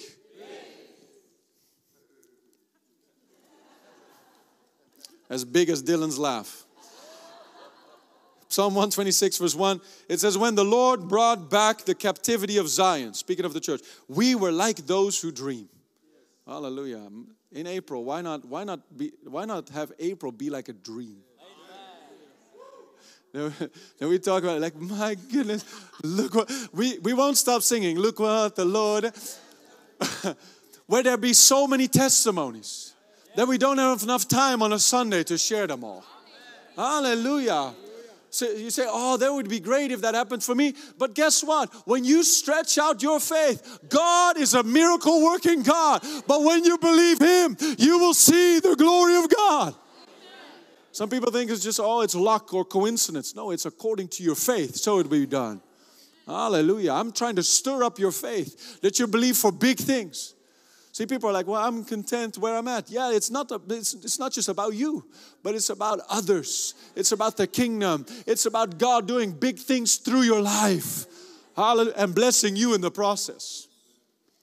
I believe that some people are going to get some new cars and vehicles and vacations. And like we heard this morning, a lady was in debt, but then God gave her a 5-star vacation and pulled her out of debt. Amen. In one day. In one day. See, you're one phone call away. You're one email away. You're one blessing away for pinching yourself saying, my goodness, what's happening? We were like those who dream. Some people don't dream big enough. Some people don't have any dreams. They lost their dreams in kindergarten. Your mom always said, oh, you know, don't fantasize like that. Don't have big dreams. We don't ever have luck. Everything goes bad. Do you know what family you're from? And you stop dreaming. But I want to challenge you. I want to encourage you by faith to keep on dreaming. Like God pulled Abraham out of his tent and he said, look up. Look at those stars. Can you count them? He's like, no. That's how many children you'll have. He's like, but Lord, my body, I'm old, and my wife is old, and we don't have any kids. Keep looking at the sky. Keep dreaming big. And guess what? The Bible says Abraham grew strong in faith, and he obtained the promise of God. Hallelujah. You're going to obtain the promises of God through faith and patience. We were like those who dream. Then what? Then our mouth was filled with laughter. Some people didn't even like the laughter tonight, but you're going to be laughing so much. Religious people will be grinding their teeth, foaming at the mouth, but you go, oh, hallelujah, man, my God is a good God. And our tongue would sing, and then they said among the nations, then they said in all of Holland, the Lord has done great things for them. The Lord has done great things for me. Some people miss their opportunity. The Lord has done great things for me. And we are glad. And the Lord has done great things for us, and we are glad. Then it says, bring back our captivity, O Lord, as the streams in the south. Those who sow in tears, maybe they'll reap in joy. Those who sow in tears, if they're lucky, they'll win the lottery. Those who sow in tears, if they grow up in the right neighborhood and have the right last name and the right skin color and all this stuff, then they'll reap in joy. Soms zit het mee, soms zit het tegen. Those who sow in tears, what? Shall reap in joy. Sometimes you go around, you're like, oh, get this. It hurts when it leaves. But you won't have to cry long. Because when you give willingly and joyfully, and even if it's like, man, it's special treasure to me. The Lord puts His hand on something, He's like, release that. He never asks you something that He's not willing to give you back 100-fold. Amen. Hallelujah. He doesn't have any needs, but we need His blessing. Those who sow in tears, they will reap in joy. So God has a harvest in mind for every single person here. The chair you're sitting in is a harvest. This building is a harvest. It's because people stretch out their faith. And we said, oh man, God's making room for us. Where we can be fruitful in the land. That's a harvest of faith. And it's a harvest of a lot of seeds. So if you don't believe it, then check our story. Started with nothing. Started with the two of us. The Bible says that He'll make a small one a nation. And even the smallest will become 1,000. What can God do in your life in the next 6 months? What can God do in your life before the clock strikes midnight, December 31st, 2024? Don't just live like a robot, like a zombie, just Monday, Tuesday, just going to work, living my life. Live with expectancy. The Bible says that God is able to do exceeding abundantly above. Exceeding abundantly above all that we ask or even think. So ask big and watch God do exceeding abundantly above. Those who sow in tears will reap in joy. He who continually goes forth weeping, bearing seed for sowing. A sower doesn't sow just every now and then. A sower goes continually. Continually goes forth, bearing seed for sowing. Shall doubtless, these are not the words of Ben Kroeske. This is also not the word of another prosperity preacher. This is Bible. Shall doubtless come again with rejoicing, bringing his sheaves with him. Just close your eyes and see yourself for a moment carrying everything you're believing God for right now. Carrying his sheaves with him. What is that harvest you're believing for? Abraham considered not his own body already dead, but what did he do? He reminded himself of the word. He considered him faithful who had promised, calling those things which are not as though they are. He who goes forth bearing seed for sowing shall doubtless come again bearing his sheaves. I see you carrying. I see you coming, Pastor. You won't believe it. I'll tell you, I do believe it. I do believe it. You say, man, it's like a dream. The Lord has done this. The Lord has done that. And we'll rejoice together that the Lord has done great things for you. Amen. I'll ask you the same as I asked the crowd this morning. And I would ask you this. If you have a good picture of what you're believing for, how would you react? If all that was dropped on you right now. How would you respond?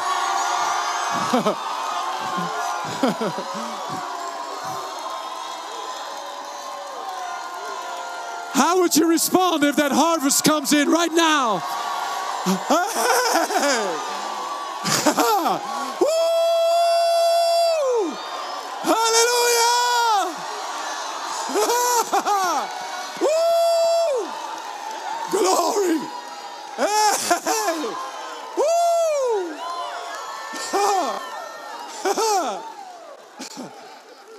He's a miracle working God. His arm is not short. His ears are not deaf. He hears and he sees and he answers. Shall doubtless come again. I see you coming and carrying it. You say, I don't know where to put it all. I've got so many problems. I don't know where to put all this harvest. I got so many problems. We don't know where to put all the people. We don't know where to start the next church because we got so much money. We don't even know where to pick.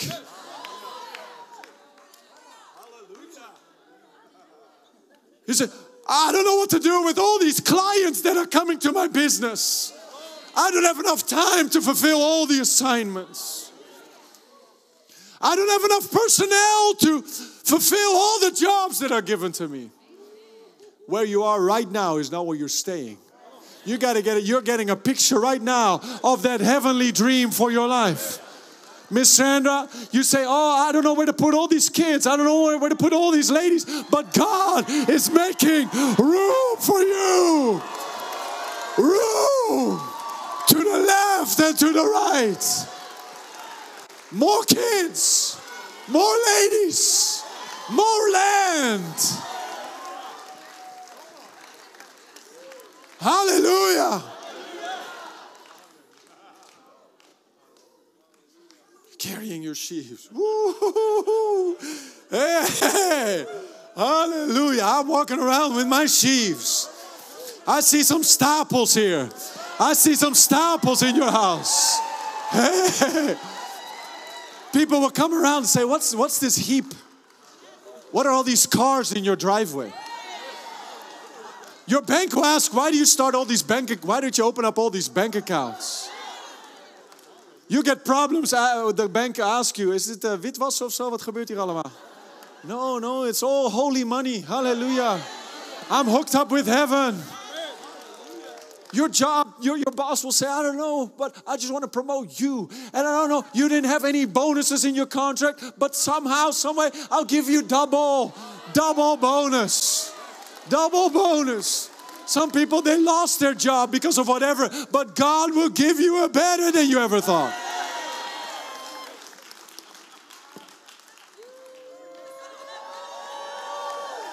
Help me, I need more. I have too much. Help me, carry some of this. I have too much. It's too heavy. God's in a multiplication business. You can bring him 5 loaves and 2 fish and it looks like nothing tonight. You're like, man, what in the world? This is nothing compared to what I'm believing for. But a little seed produces a mighty harvest. Hallelujah. I feel faith in this room tonight. Hallelujah. Come on, rejoice one more time. Clap your hands. All you people, shout out to God with a voice of triumph. Hallelujah.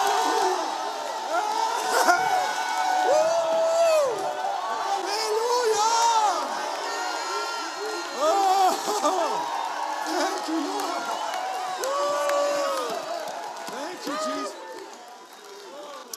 I'm telling you, we're going to be known as that rich church.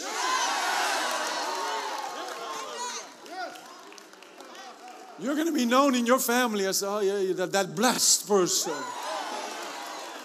You have problems with people coming to ask and ask and ask. So you need to flow with the Holy Ghost, knowing where to put it. You're going to be poor no more. Hallelujah.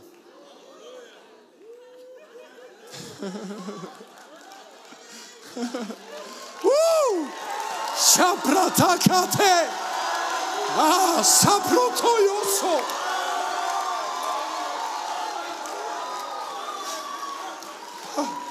Shipratale mankatuso. Let's put the buckets out. We'll put them up front.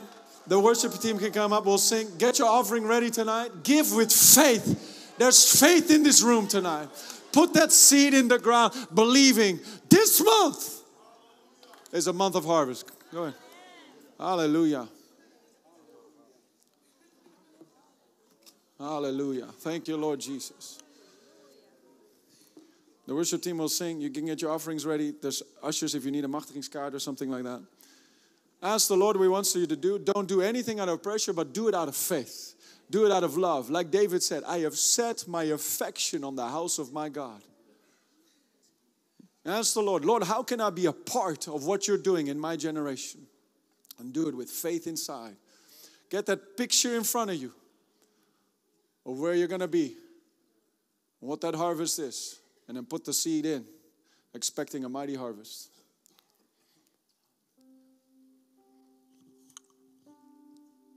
Let's sing a happy song. A faith song. Look what the Lord has done, or something like that. Something like that. I went to the enemy's camp. Something like that. Can you believe what the Lord has done for me? I don't know, but we just got to come with faith and rejoicing. Hallelujah. When you're ready to give, just come run to the front and give. I've already given. I was first. I put my seed in first.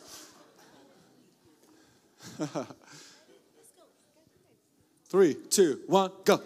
Can you believe what the Lord has done in me? Hey. Can you believe what the Lord has done in me? He cleansed me, saved me, turned my life around, set my feet upon the solid ground. Can you believe what the Lord has done in me? Can you believe what the Lord has done in me? Can you believe what the Lord has done in me?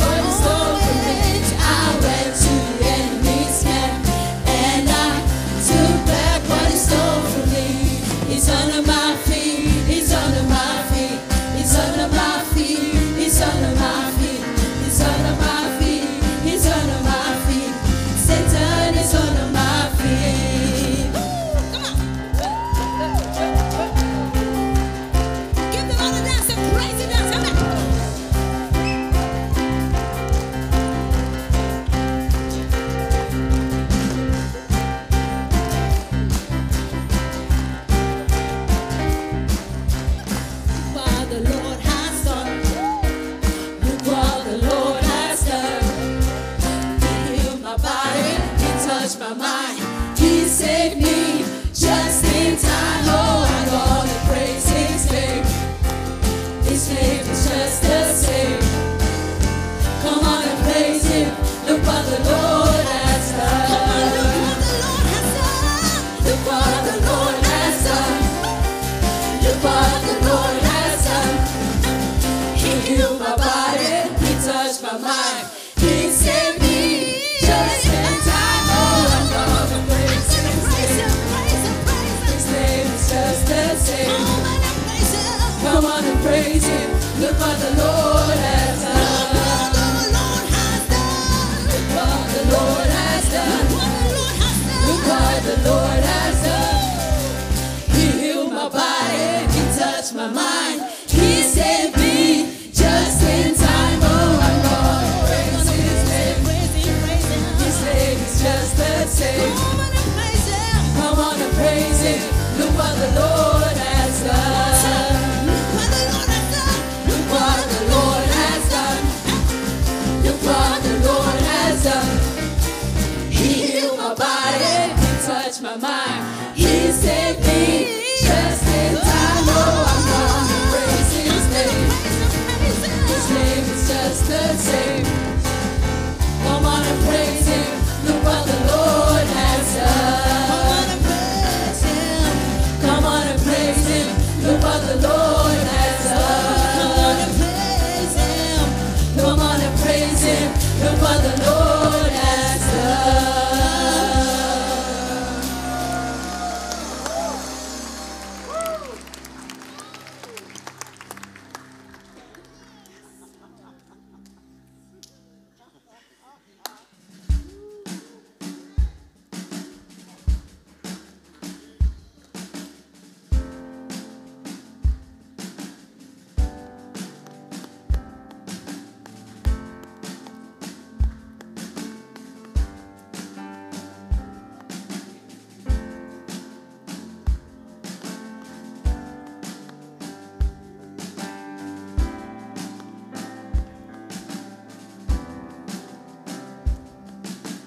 As I come to you, all things are made new.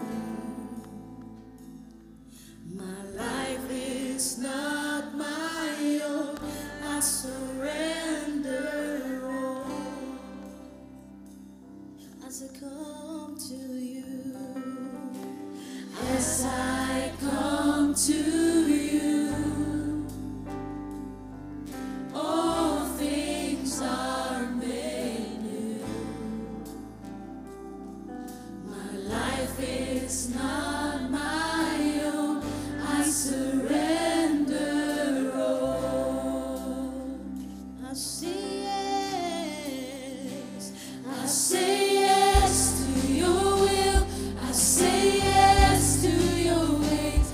I say yes, Lord. I will follow. I say yes to your will. I say yes to your ways. I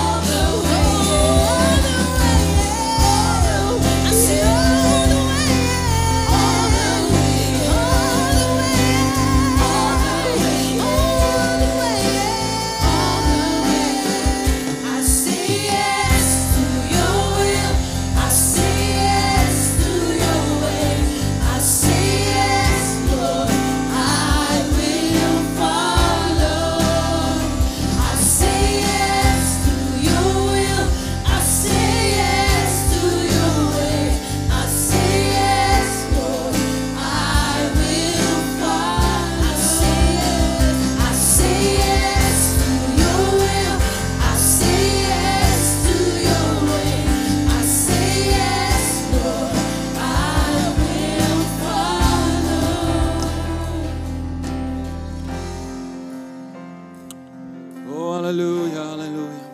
Come on, let's lift our hands. Father, we thank you tonight for your presence. Thank you for all that you've done already in this place, Lord.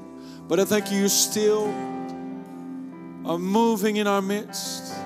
You still have something prepared for us. And I thank you, Lord, that you speak to us through your word. Thank you for revelation.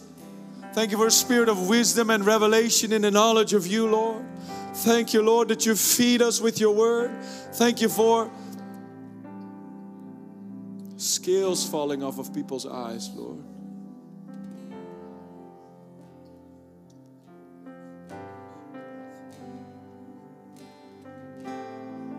Thank you that you're removing whatever has been holding people back. Thank you for downloads from heaven. Thank you for breakthroughs and turnarounds in every life.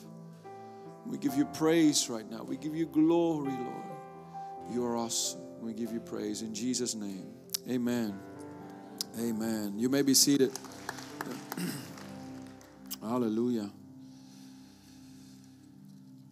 Tonight I want to, or at least I feel to speak on the power of prayer. And then specifically the power of prayer for breakthroughs and turnarounds. We're going to zoom in on the life of David a little bit. In 1 Samuel 22.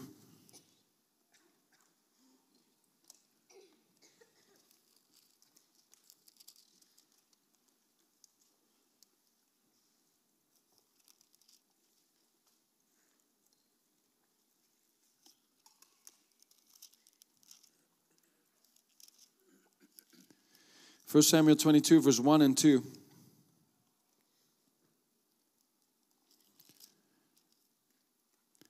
It says, David therefore departed from there and escaped to the cave of Adullam. This is after David killed Goliath and became captain in Saul's army and saw a breakthrough there really. But then Saul became jealous of him. The Spirit of the Lord departed from Saul and was upon David. And now Saul became jealous and envious of him and wanted to murder David. So David had to run. So David finds himself in a cave, in the cave of Adullam. So when his brothers and all his father's house heard it, they went down there to him. And everyone who was in distress, everyone who was in debt, and everyone who was discontented gathered to him. So he became captain over them, and there were about 400 men with him. So here we see David finding himself in a cave on the run for what was supposed to be his spiritual father. And what it looked like, far from the plan and purpose of God for his life. To top it all off, he's not just in a cave by himself. Everyone who was in distress, everyone who was in debt, and everyone who was discontented gathered to him. 400 guys. What an army to build with. If you start a church, I pray you don't get everyone who was in debt, everyone who's discontented, and everyone who's in distress. But that's how this whole thing started with David. You know, later you can read about David's mighty men and giant killers and all these different things. In Saul's army, there were 0 giant killers. But David became a giant killer himself and then raised up a bunch of other giant killers. But where did those guys come from? They came from those who were in debt, those who were in distress, and those who were discontented. When they hung around David, something changed in them. When they spent time with David, the people that you could look at as the trash of society became leaders and became a mighty army, and they did mighty valiant things with David. Let's fast forward to our time today. Regardless of the way you see yourself, Jesus said, "Come to me, all who labor and are heavy laden, and I will give you rest." Regardless of where you find yourself in life today, there is an open door with our Lord Jesus Christ, and He says, "Come to me." They came to David and their life turned around. But you and I, we have an even greater one than David. We can come to Jesus. We can come to Jesus. You say, Ben, what does that have to do with prayer? Everything to do with prayer. We said it this morning. What you hang around, you get infected with. Waar je mee omgaat, word je mee besmet. Right? What you hang around with starts rubbing off on you. They hung around David. And they became giant killers. We hang around with Jesus. We become more than conquerors. We become strong in the Lord. We become mountain movers. We become people who lay hands on the sick and see them recover. We become those who cast out devils. We become those who seek first the kingdom of God. We become those who love God above all other things. We become like Jesus. Prayer is such an important thing. Jesus said, come to me all who labor and are heavy laden, and I will give you rest. Jesus said also, I didn't come for the healthy, I came for the sick. I didn't come for the righteous, but to call sinners to repentance. Some people disqualify themselves from coming before the throne of grace in prayer because they're like, well, I'm in distress, I'm discontented, I'm in debt or whatever. I have this problem, I have that problem. I can't really come boldly. But Jesus says, I didn't come for perfect people. I came to call those who know they need a physician. I've come to call those who know they need a savior. I've come to call those who know that they're one big mess without me. They can come and hang on that cross with me so they die with me so they can live with me as well.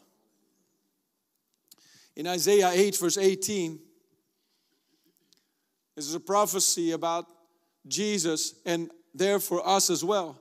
He says, here am I and the children whom the Lord has given me. We are for signs and wonders in Israel. From the Lord of hosts who dwells in Mount Zion. Did you know that you are destined to become a walking, living, breathing sign and a wonder in your generation? I and the children whom the Lord has given me. We are all descendants of Christ, right? Like we're the seed of Abraham. We are for signs and wonders. You might have been in debt. You might have been in distress. You might have been discontented and bitter and hurt before. But when you start hanging around in that secret place, guess what? That discontentment's going to leave. That debt's going to vanish as snow before the sun. That distress is leaving and it's replaced with faith. And you're not going to stay in that cave very long because you're coming out and going to live in the palace.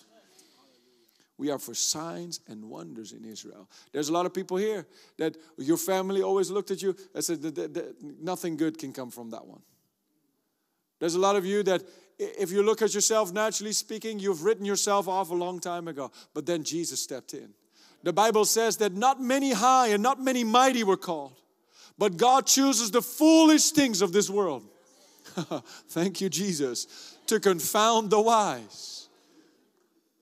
Some people want to be wise and eloquent and fit in with the higher echelons of society and make the gospel palatable to the world out there, but not me. I want to hook up with Jesus. The wisdom of God, even the foolishness of God is wiser than the wisdom of man. We're called to be signs and wonders. Look at Ephesians 2. Just now, for some people here, the last 3 minutes, you've had more Bible scriptures than the last 7 Sundays in your church.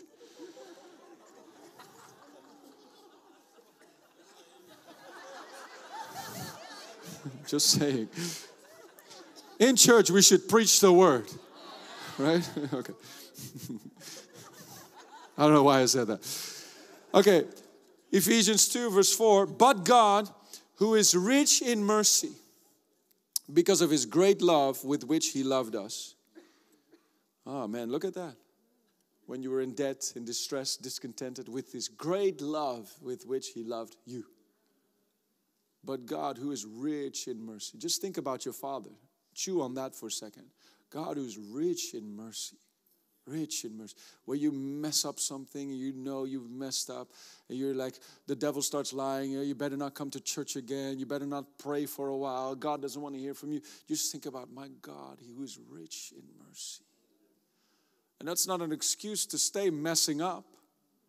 But it's a really good excuse to come before the throne of grace and obtain mercy and help in time of need so you don't stay a mess up, but you become victorious over whatever messed you up. Hallelujah. Some people say, oh, we're just a bunch of broken pieces and we're always going to be broken pieces. Speak for yourself, not me. The Bible says you are complete in Christ. Amen. So you might have come a broken piece, but Jesus didn't say, come to me, all who labor and heavy laden. I'm going to leave you broken.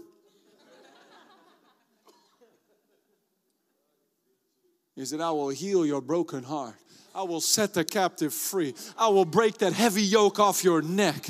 Hallelujah. Those who wait upon the Lord, they will mount up with wings like eagles. They will soar high above the storm.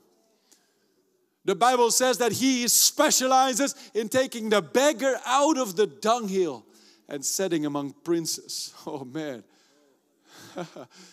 There's some people here, we were all beggars. We were down and out. But God set us. God is placing us in places of influence all across society to speak into our world, to be a light in the dark places, to be the salt of the earth, a city on a hill. And everybody's scratching their head wondering how in the world is it possible through this person? But it's God being glorified because everyone knows it's not you. It's not by might. It's not by power. God who is rich in mercy because of His great love with which He loved you. Not just any love. Great love. Great love. Great love. The Holy Spirit doesn't even have words for it. He's just so rich in mercy. His great love.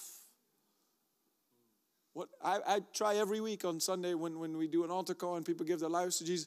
I really try to tell people how much God loves them. But it's not communicatable in words.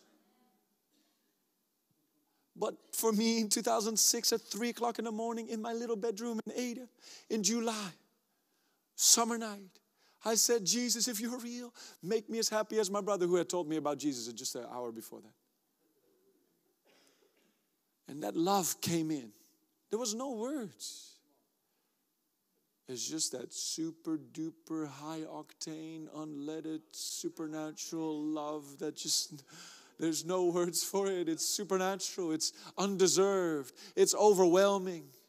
It's too much to handle. That love came in. I felt like I was exploding. His great love with which He loved you. Romans 5 says that if God, when we were yet sinners, proved His love for us. We weren't even looking for Him. But even then, He proved His love for us. How much more now that we're His children? Will He love us even more?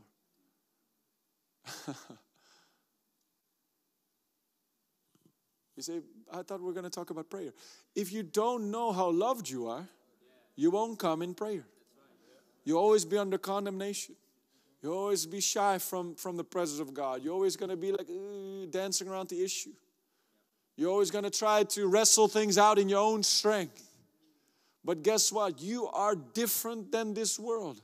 You don't have to wrestle things out in your own strength like an orphan. You have a hotline to heaven. You have a Father. The Bible says He leads us with His eye upon us. He knows every hair on our head. He knows every thought in our mind. He knows our rising up and our lying down. He knows our coming in and our going out. And He carries us with everlasting arms. He's very involved with our lives. And He says, call unto me and I will answer and I will show you great and mighty things. He's like, come on, call to me. Let me help you. Let me strengthen you. Let me be with you in trouble. Give me an invitation to move in your life and watch what I will do. Give me an opportunity to show my strong, mighty arm in your life. I want to challenge everyone. Don't struggle through April. Don't struggle through 2024. Don't wrestle your way out. Run to the secret place. Lift those holy hands. Lift up your voice unto your heavenly Father and say, Father, here is me again, and I come with boldness before your throne of grace, and I obtain some mercy today.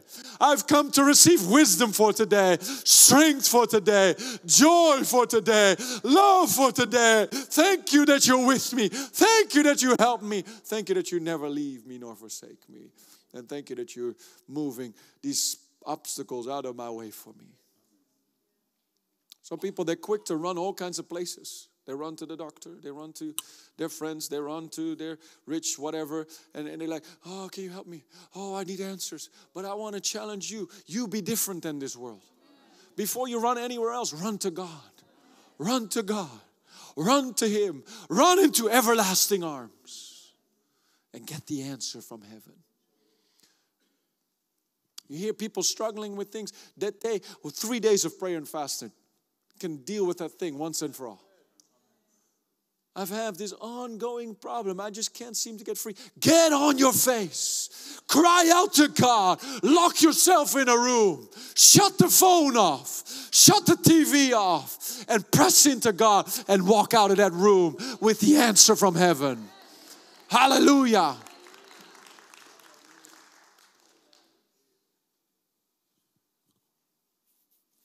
See, there's areas in people's lives that the enemy will try to keep them out of. Because he knows when you get that breakthrough, it produces breakthrough for all these people behind you.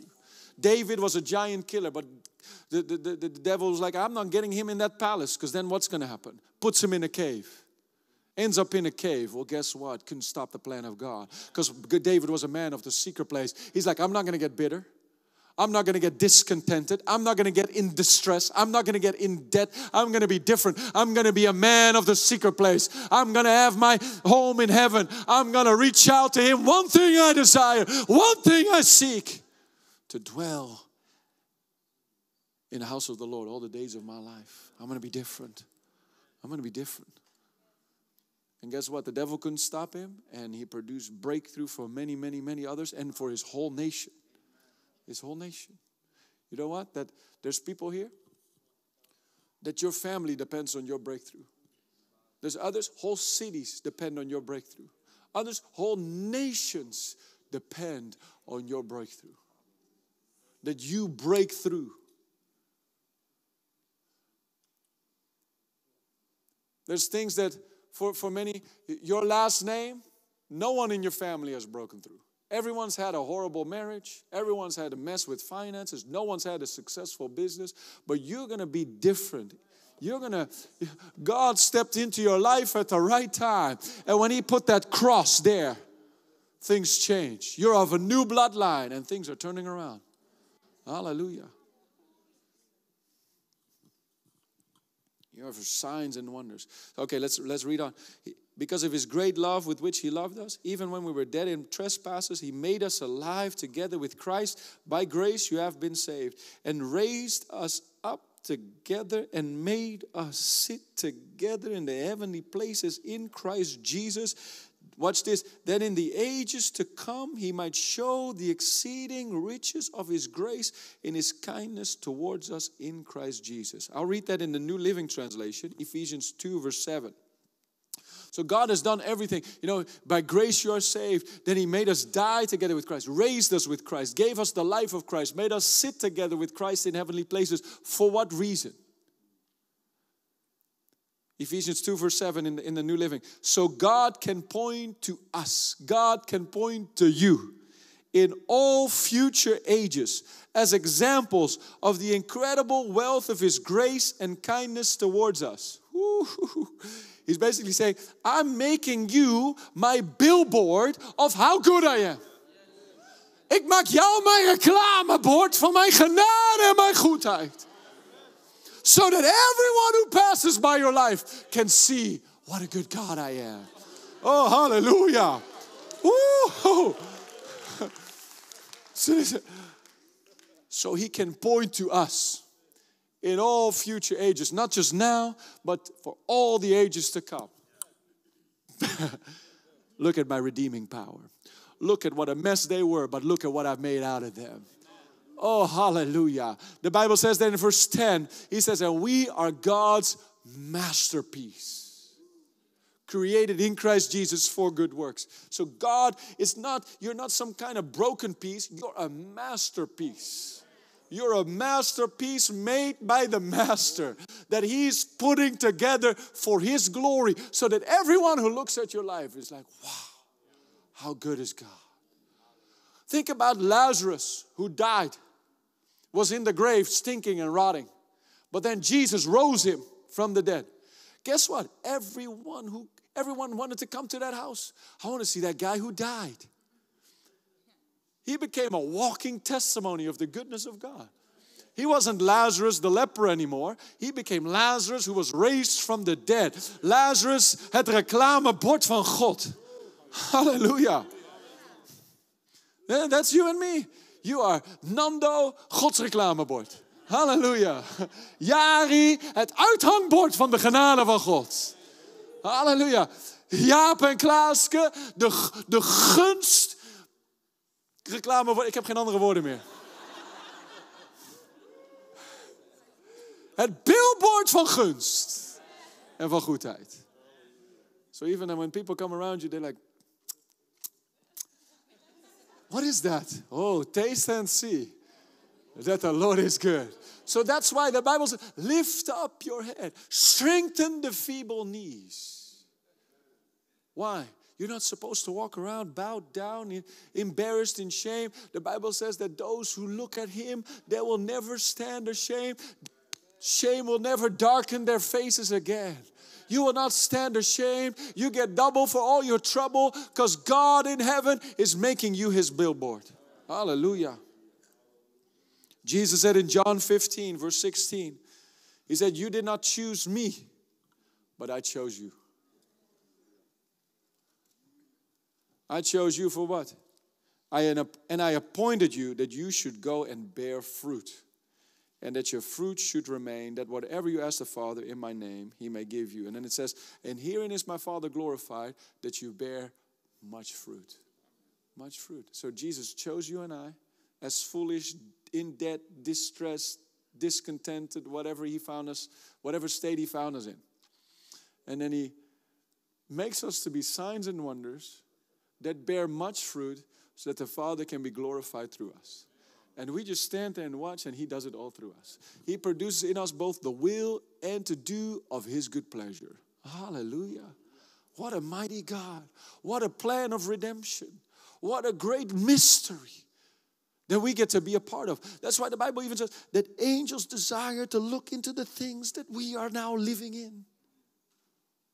Christianity is not trying to be like Jesus. Christianity is dying so you can be like Jesus. One more scripture before we talk about prayer. Galatians 2 verse 20. This will lay a foundation so you can come boldly when you pray.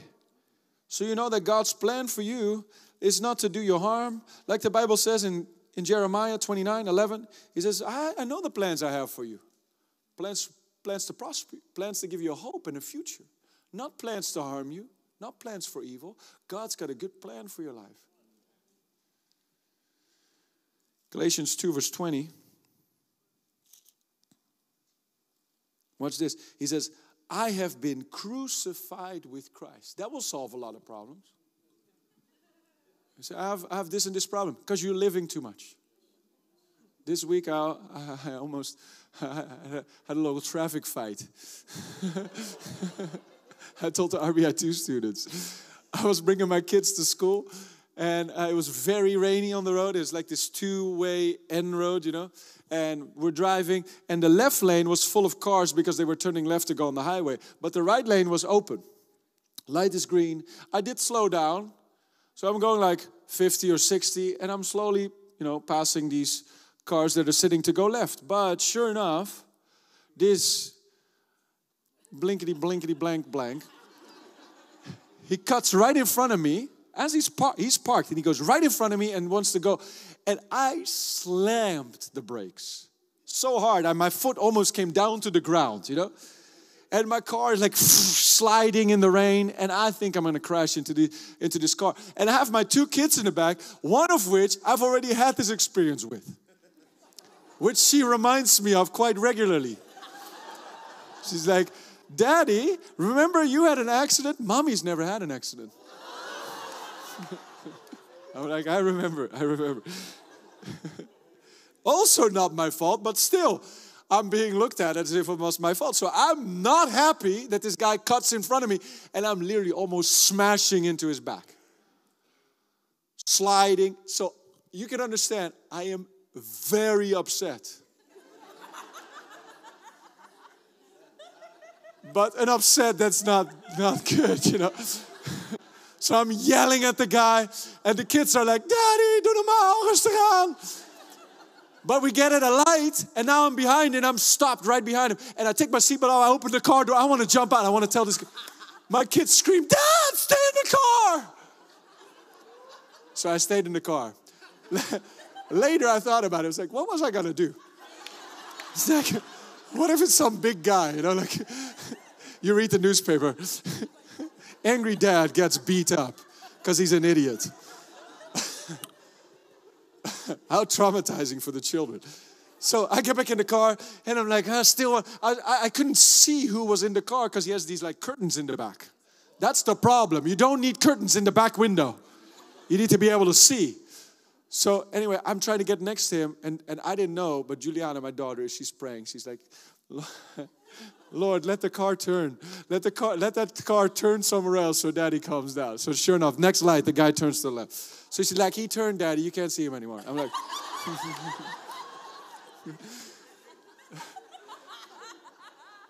so I dropped the kids off a few minutes later, and I'm driving back home. I'm driving to work, and I'm like, man, I shouldn't be that upset. That's not good. It's not good for my heart. It's not a good example to the kids. What's going on? And it's like, you get so upset because you're still alive. I've been crucified with Christ. You know, a dead person, you can kick him. You can spit on him. But they don't care. They're dead. They don't respond. But you cut me off in traffic, I respond. So it's just like, okay, I just got to die. So a lot of people have a lot of issues. They're like, oh, pray for me, the devil's troubling. No, you're just way too alive. You're way too alive. I've been crucified with Christ. Nevertheless, I live. It's no longer I who live, but Christ lives in me. And the life which I now live in the flesh, I live by faith in the Son of God. Watch this. Who loved me and gave himself for me. That's special. Paul writing that makes it so personal. He's like, Christ who loved me. He didn't say who loved the world and died for the world, gave himself up for the world, but he made it super personal. I died, I rose with him, and he did it for me. You can make these things personal. We can come to this, we can ask the Holy Spirit, Lord, give us a revelation of your love for us, how much you love us. Because the Bible says that when we come to know the love of Christ, which passes all knowledge, we become this body wholly filled and flooded with God himself. Full of love. Full of God. God is love. But many times we have problems walking in love because we're still alive. Somebody looks at us wrong and we... What does it have to do with prayer? Everything. Because when you do crazy things like that, if you're not solid with the Lord, then you're going to be under condemnation for 3 weeks. Like, oh, I can't pray. I yelled at that guy in the car. Hebrews 4 verse 16. We can put it on the screen. Let's talk about prayer. Don't get so quiet on me when I'm talking about dying. I'm doing an altar call. Who needs to die?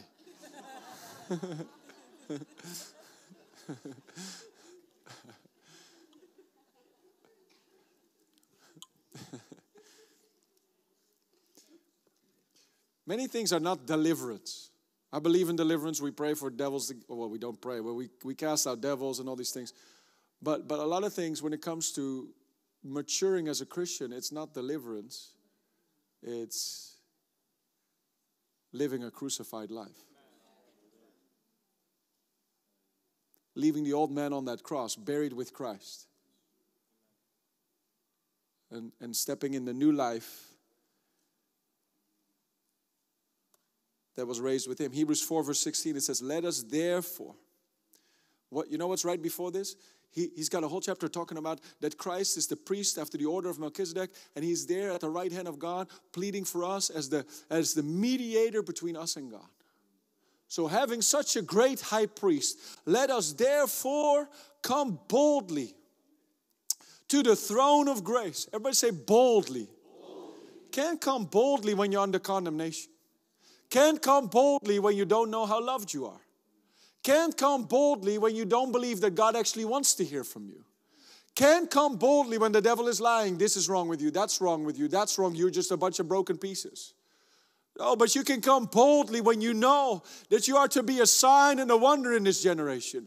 You can come boldly when you know that His great love that He's had before you, with His exceeding great riches of His mercy that He has for you.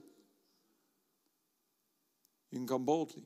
Let us come boldly to the throne of grace, that we may obtain mercy and find grace to help in time of need. Who can use some mercy and grace this week? Yeah.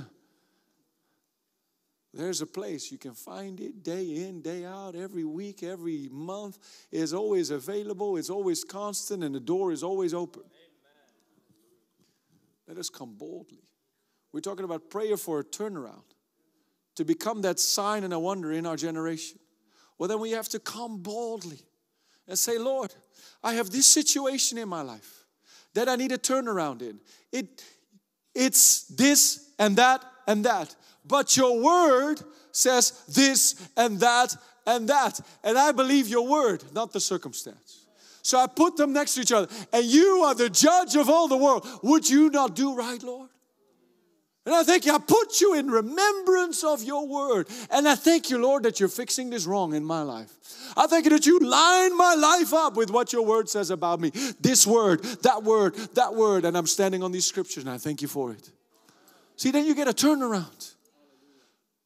Then you get a breakthrough. But when you come and you complain, you're like, oh, Lord, Pastor Ben preached on, month of April being a month of blessings and breakthroughs. I put money in the bucket, but I'm still not seeing anything.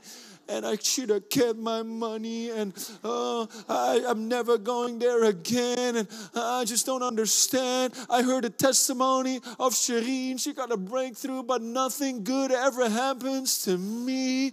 And Lord, in Jesus' name, amen.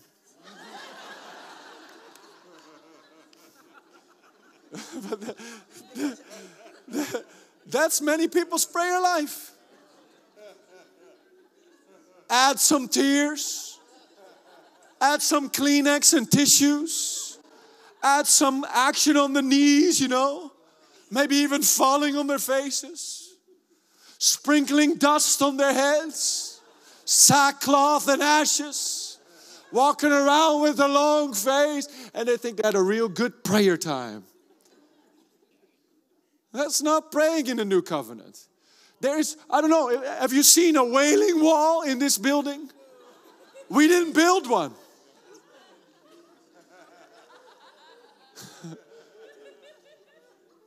The Bible says in Psalm 100, we come before His presence with thanksgiving. We come singing praises. See, God, no matter the circumstance, God's never to blame. As for God, His way is perfect. I had to unlearn this so badly. I was a world-class complainer. If we had a complaining competition, I would win every time. I promise. If you talk about glass half empty, mine was not even half empty. It was empty. Oh God. Oh, why? I don't understand. How come you're doing it for Him and not for me? Oh God. Do you even really love me, Lord? La, la, la, la. Do you not care about me and the situation I am in? Oh God, you crackle your voice a bit.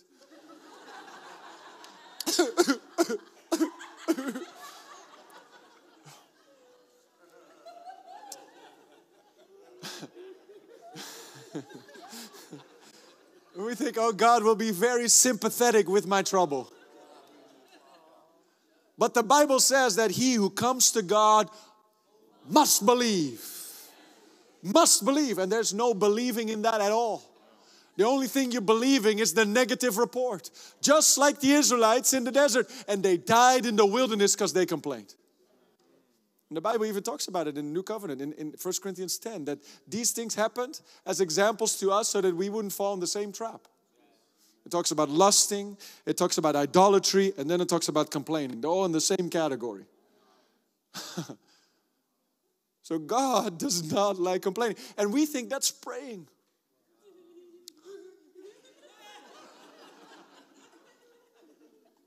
And we think that if we complain and beg and moan and nag enough, that God will finally have pity on us and answer us. But this is not how it works, my friends. We have to know that God's plan for us is so good. He wants to give us good things. The Bible said, Jesus said this in Matthew 7, that if you, even though you're evil, you know how to give good things to your children, how much more will your Heavenly Father give good things to those who ask Him? He wants to give good things. The Bible says, no good thing will He withhold from those who walk uprightly. He's a good Father. He says it's your Father's good pleasure to give you the kingdom. God's a good God. He's never to blame. So if there's a situation in our life that doesn't line up with the word, we don't come and blame God. We can't say, oh Lord, I've been tithing. I've been coming to church. I'm an usher. I sing on the worship team. I was out in the rain as a parking attendant, parking cars. Nobody even waved. And the person who didn't wave was there on the stage testifying. But I've been such a good Christian. I've even been out soul winning, Lord. And I just don't understand. This is not right that this is happening in my life. And God's like, I don't know what you're talking about. Because when we come to God, we can never come on the basis of our own credits and our own merits. We can never come to God and say, I've done this and I've done that and I've done so and I've done so. Because what we're doing without knowing, we're coming on the basis of self-righteousness. Self-righteousness. We think that by our good deeds we can come en een streepje voorhalen bij God waardoor ons gebed beantwoord wordt. That's nonsense. That's not how it works. We can only come on one basis and that's the blood. That's the blood. It's only by the blood. It's only by the blood. And the blood speaks louder than the blood of Abel.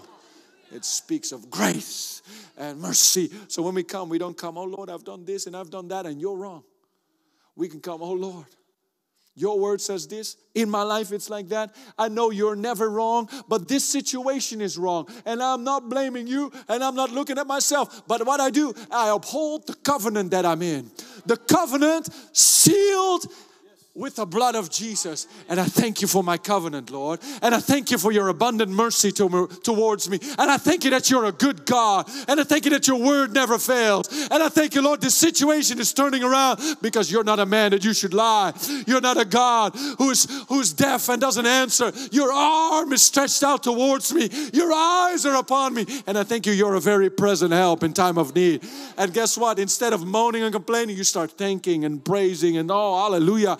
I thank you that you're working mightily in my life. I thank you this mountain is moving. I thank you I'm coming right through this battle. I thank you, Lord, you're turning it around for me. I thank you, you're the God of the breakthrough. I thank you that you're my help in time of need. I thank you I'm coming right through the valley of the shadow of death. I fear no evil, for you are with me. Oh, I thank you that your good hand is upon my life. And I thank you strengthen me. And I thank you the answer's already on its way. Oh, I give you praise and I give you glory. And a day goes by and 2 days goes by and the devil will try to put your eyes back on the natural circumstance and say, oh, where is that answer? How come you still haven't seen it? Blame God. Like the wife of Job. She said, curse God and die. But he said, oh, you are a foolish woman. I'm not going to curse my God.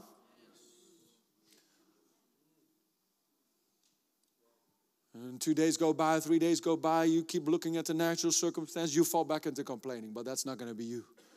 You're going to be like Abraham, because you have Abraham kind of faith residing on the inside of you.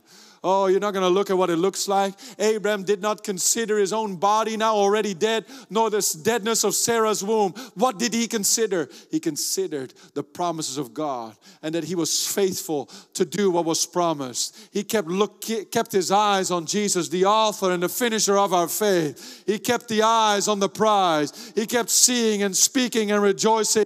The Bible says he was fully persuaded that God was able to do what God had promised. Fully persuaded. And he gave God glory. He just went around, oh, hallelujah. I'm Abraham, father of many nations. Praise God. Oh, hallelujah. My descendants will be as numerous as the stars in the sky. My descendants will be as numerous as the sand on the seashore. How do you know, Abraham? How can you be so happy? How can you be so joyful? How can you have such a peace? You don't even have an heir to all this wealth you have gathered. He's like, oh, but you can't see what I see. You haven't heard what I hear. You don't know who I know. I'm hooked up with the faithful one.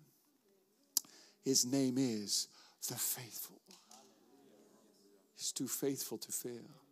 His name is God Almighty. Will anything be too hard for him? Oh, he's a miracle working God. He's a miracle working God. Oh, hallelujah. David had a moment where he was feeling greatly distressed. He lived in a place called Ziklag with 600 of these, bandits with him, leading this army. But they were out somewhere, and then they came back to their city, and their whole city had been robbed and burned down. Their wives were gone, their children were gone, everything they had was gone. And those men that were with him wanted to kill him. Talk about discouragement. But guess what David did? 1 Samuel 30, verse 6. I'm going to have to wrap up soon, I think. 1 Samuel 30, verse 6, it says, Now David was greatly distressed, for the people spoke of stoning him, because the soul of all the people was grieved, every man for his sons and his daughters. Notice that it doesn't say anything about the wives. I'm just leaving that in the middle. But they must have not had a wife like me. But they're like crying about their sons and daughters. Like, take my wife, but give my son and my daughter back. But it says, but David strengthened himself in the Lord his God. And then David said to Abiathar the priest, Ahimelech's son, please bring the ephod here to me. And he brought the ephod to David. So David inquired of the Lord, saying, shall I pursue this troop? Shall I overtake them? And God answered him, pursue, for you shall surely overtake them, and without fail recover all. Right before the biggest victories is usually the biggest tests. David, this is a chapter before he becomes king in Israel, or in Judah. A chapter before. He has this big challenge. People want to kill him. He's greatly distressed, even discouraged. But what does he do? Does he ring his uncle? Oh, please help. Does he call the government? Hey, they're after me, and this is not right. Does he sit in the corner and say, oh God, I can't believe you let this happen to me. Here I am living in a cave. You anointed me. I don't deserve all this. What did he do? He encouraged himself in the Lord. He ran back to the secret place and he received wisdom from heaven. What do I do, Lord? I don't know what to do. But you are the God who has all wisdom. And God spoke to him on that crossroad. God strengthened him and God told him what to do. And guess what? He pursued. He overtook them. He recovered all and everything that those enemy armies had stolen on their way. He took with them. So now what was supposed to be his downfall led to a massive explosion of victory and wealth and abundance for David and for his men. And the next chapter, he's king in Judah. So some people, they say, man, I don't understand why there's so much pressure. How come I'm not seeing the breakthrough? Turn up the heat. Whatever the enemy doesn't want you to do, do it twice as hard. Double down in prayer. Double down in confession. Double down in praise and in thanksgiving. Let the devil know he messed with the wrong person. You will not be taken out. You will not be going down. You will not be kept out of your promised land. You're going to set your feet on the promises of God and you're going to see them fulfilled. You will have your breakthrough. Hallelujah. I can give you story after story, testimony after testimony of many others that had a victory in prayer. Daniel, who prayed, and the lions went on a fast. Hannah, who prayed, and after she prayed, there was no physical evidence of anything changing in her life, but she took the word of the Lord. And the Bible says her face was not sad anymore. She walked away happy, knowing, I got my answer. People looking at her, still mocking her, making fun of her. You don't have any children. It's embarrassing. That's how they would talk to her. But she walked around happy because she knew, I got my answer from heaven. And a year later, she had her baby. All by prayer. Prayer unlocks breakthroughs and turnarounds. One key in prayer is the name of Jesus. The name of Jesus is not just like, Vader, zegen deze spijzen, om Jezus wil, amen. Lord, bless me, my wife, us four, our 2 kids, us four, no more, in Jesus' name.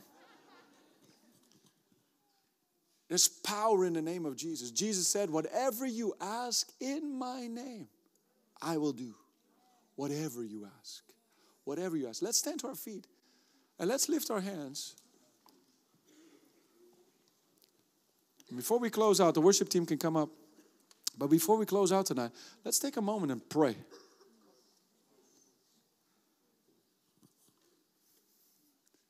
Lift those holy hands. Oh, you might have a situation in your family, loved ones, work, things just keep hitting a ceiling. But I believe when we lift up our voice together, the Bible talks about Peter being in prison, but then the whole church prayed for him. There's power when the church prays. The whole church prayed for him. And then the night before he was supposed to get beheaded by Herod, an angel of the Lord took him out of that prison and set him free. Even when we pray tonight, heavenly help is released in your situations. Angels will move things around. God's mighty hand moving things around in your favor. Causing you to become that sign and a wonder. Hallelujah. Let's lift up our voice. Oh, le mande riba sapratakati. Onde le manca pore devati apasatai. Oh, rebasse paradaka po levata kai. Lo brevente le bacassa paradisti. Cole barrita calabaco sopra tayatai. Non devete le bossa paradaka po levanti.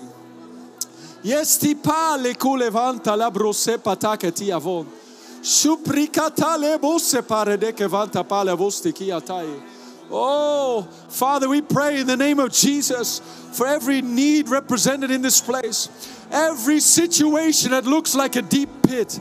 But I thank you, Lord. You hear every person's cry tonight. You stretch out your mighty hand. You pull them out of the miry clay. And you set them on a rock to stand. And you fill their mouth with a new song. I thank you for testimony upon testimony of your goodness. I thank you for turning around in people's favor. I thank you, Lord, every hand that blocks their miracle, that blocks their breakthrough. I thank you that those hands are cut off today in Jesus' name. And I thank you, Lord, it's released right now. It's released right now in the name of Jesus. Oh, Rabakata Rebasatai. Onde lebra barabakato prasatai. Kete ribasa brabokotai. Shibrandevra rabatase. Lobrevenkistai. Lobrevata paredisti. Oh, sabrovatai. Lebruvo rebabakanti apos. Suprakatili atakarebasatai. Oh, those finances that are locked up in some other nation, we speak, be released in Jesus' name. Those orders that have come in but never really were released, we command them to be released in Jesus' name. Those buildings that were supposed to be in your hand, the property was supposed to be in your hand, but they were held back. We speak to them, doors be opened in the name of Jesus. Be released in Jesus' name. Be opened up in Jesus' name.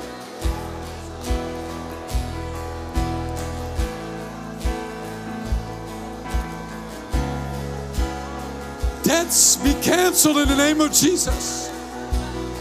Those children who have walked away from the Lord on the wrong path, Father, we thank you that your angels go and shake them up, wake them up, let them come to their senses tonight. Let their eyes be open tonight. We call them home in Jesus' name. Come home in Jesus' name. Come home in Jesus' name. Eyes be open in Jesus' name. Father, I thank you that you sent people their way as divine connections to speak the gospel to them, ministering to them. Oh, Rabaka Seprata Lebasa.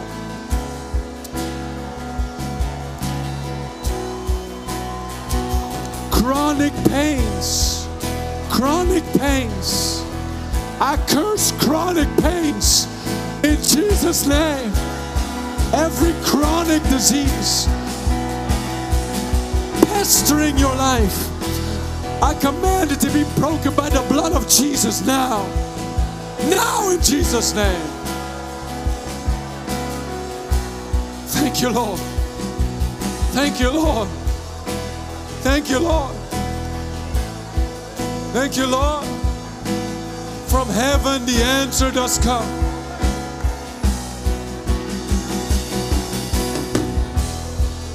Oh, Remama Makati. Oh, Remama Setera Bakati. Oh, Rimakati la Bosapai. Joblessness. I rebuke joblessness in the name of Jesus. I call in the best jobs for the people of God. The best opportunities, the best hours. Not on Sundays, not late nights. Good schedules, good pays. We call it in now in Jesus' name. No more joblessness.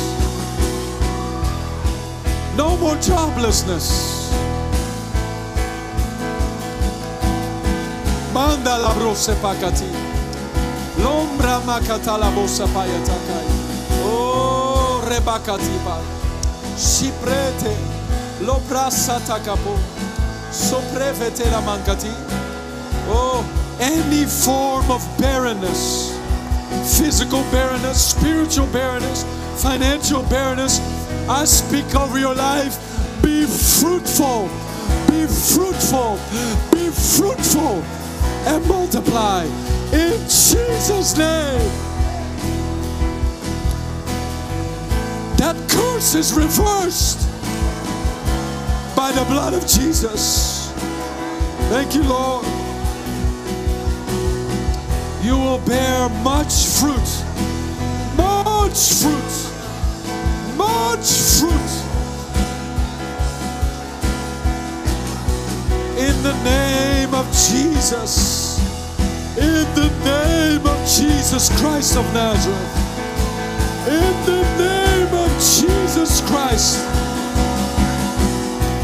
Every bondage of barrenness is broken tonight. Thank you, Spirit of the living God, that you reach out with your mighty hand.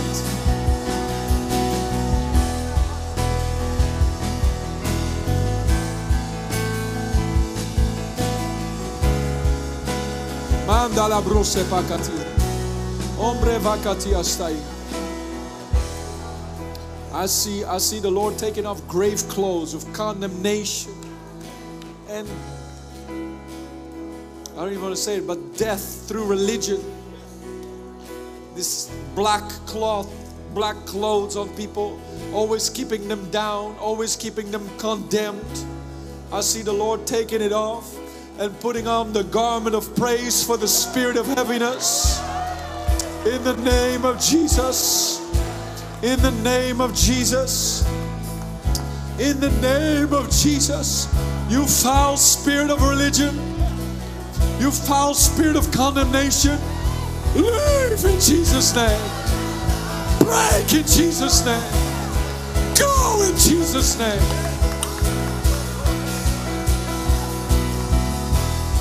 Thank you, Lord, for clothing your people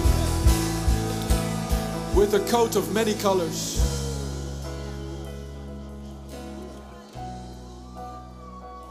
Oh, thank you, Lord. A coat of joy, a coat of freedom, a coat of blessing. No longer will your head bow in shame, but you can lift your heart. Oh, for you are our glory and the lifter up of our head.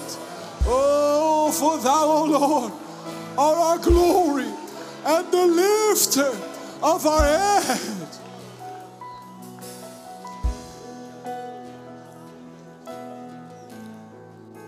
All shame removed. All shame removed tonight. All shame removed. Rolled away. Rolled away. Instead of shame, the Bible says you get double honor. Double honor. Father, I pray you honor your people. You honor your people. Everything the enemy meant for evil, I think you give double honor instead. Everything that was a place of shame in their life, turn it into double honor. No longer ashamed. No longer ashamed.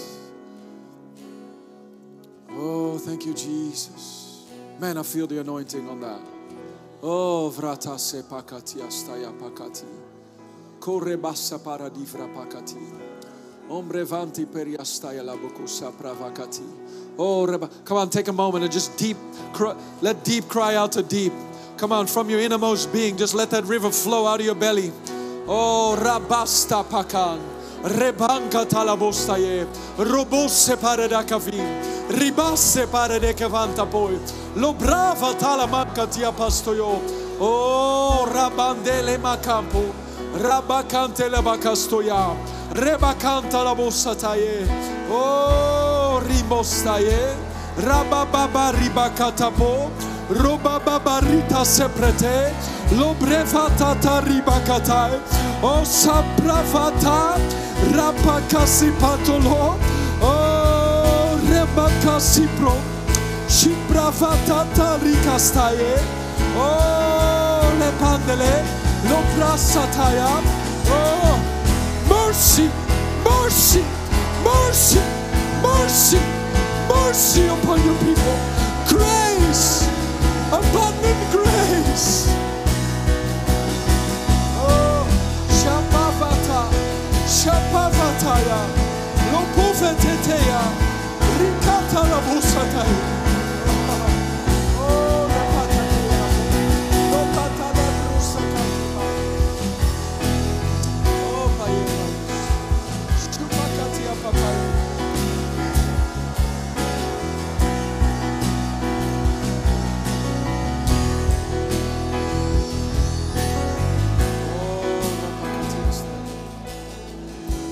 I was reading in Song of Solomon today, earlier this week.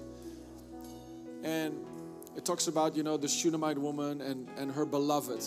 It's a love letter between the church, the bride, and the bridegroom, Jesus. And the lady, the Shunammite, which is a picture of the bride of the church, she's like, I look for my beloved, but I can't find him.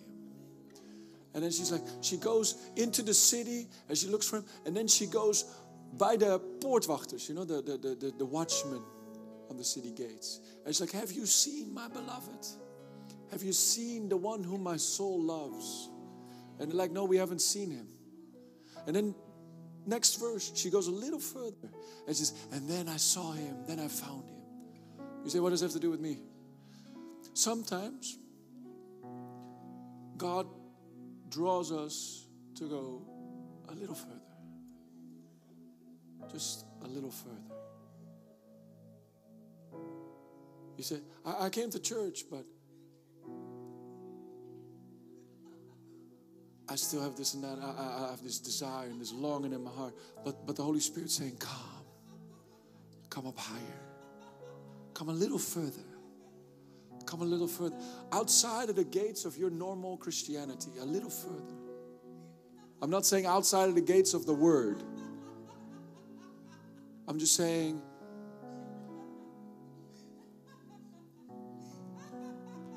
secret place. Come, my beloved, come. He said, if you seek my face, you'll find me. If you seek me with all your heart. One thing I desire, one thing I seek, that I may dwell in the house of the Lord all the days, and I may gaze upon the beauty of the Lord and dwell in his temple. Oh Lord, oh Lord, oh Lord, a little more, a little further, a little deeper, more of you, Lord.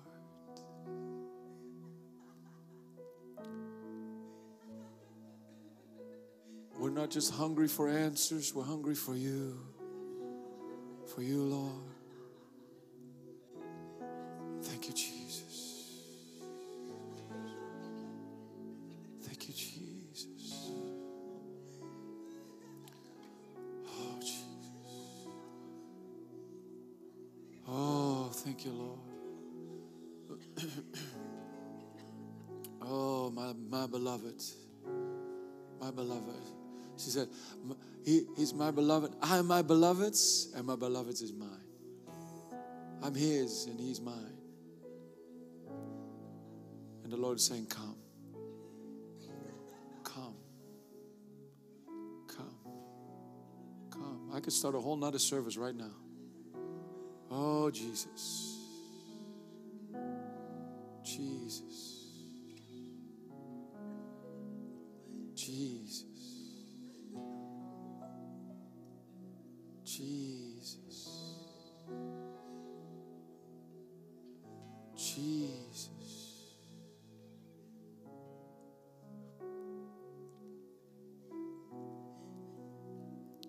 Jesus. Oh, thank you, Lord.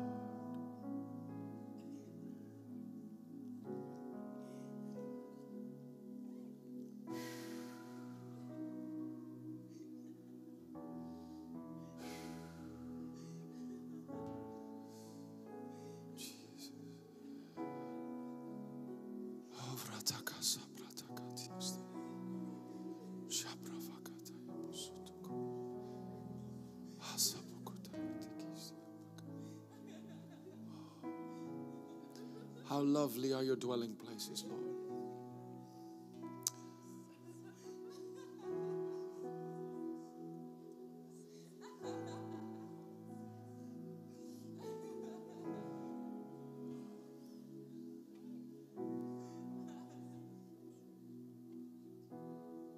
Jesus. Jesus.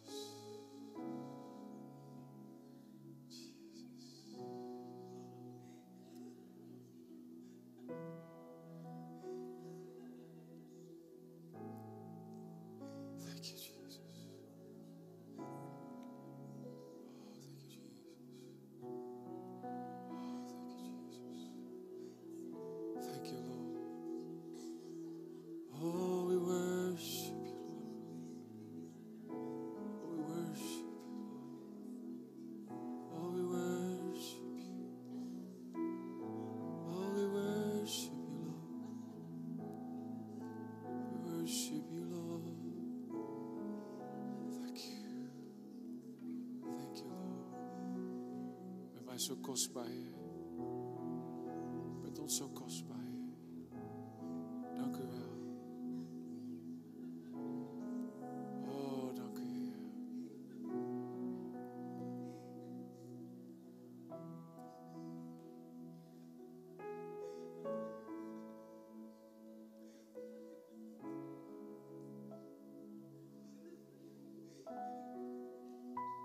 Oh, vrapakatia prashete kepesti.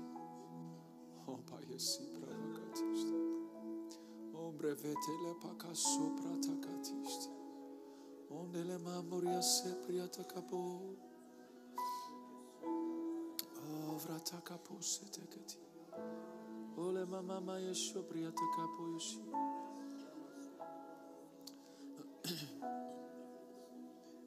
Oh, valapasi priataka. If you have to go home, you can go home, but we're just going to take another moment here in the presence of God. If you have to go home, we understand, trains leaving and all these things, but we want to honor the presence of God. I'm not going to shut it down right now. If you want to stay and pray and press in for just another moment, and press in with me. Oh.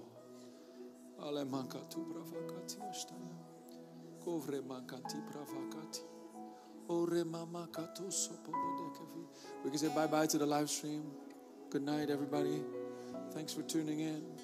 Go to our website, riverchurch.nl. Oh, varamakan de la maso proyotokos. Oh, remamamaya namos. Oh, remamamaya.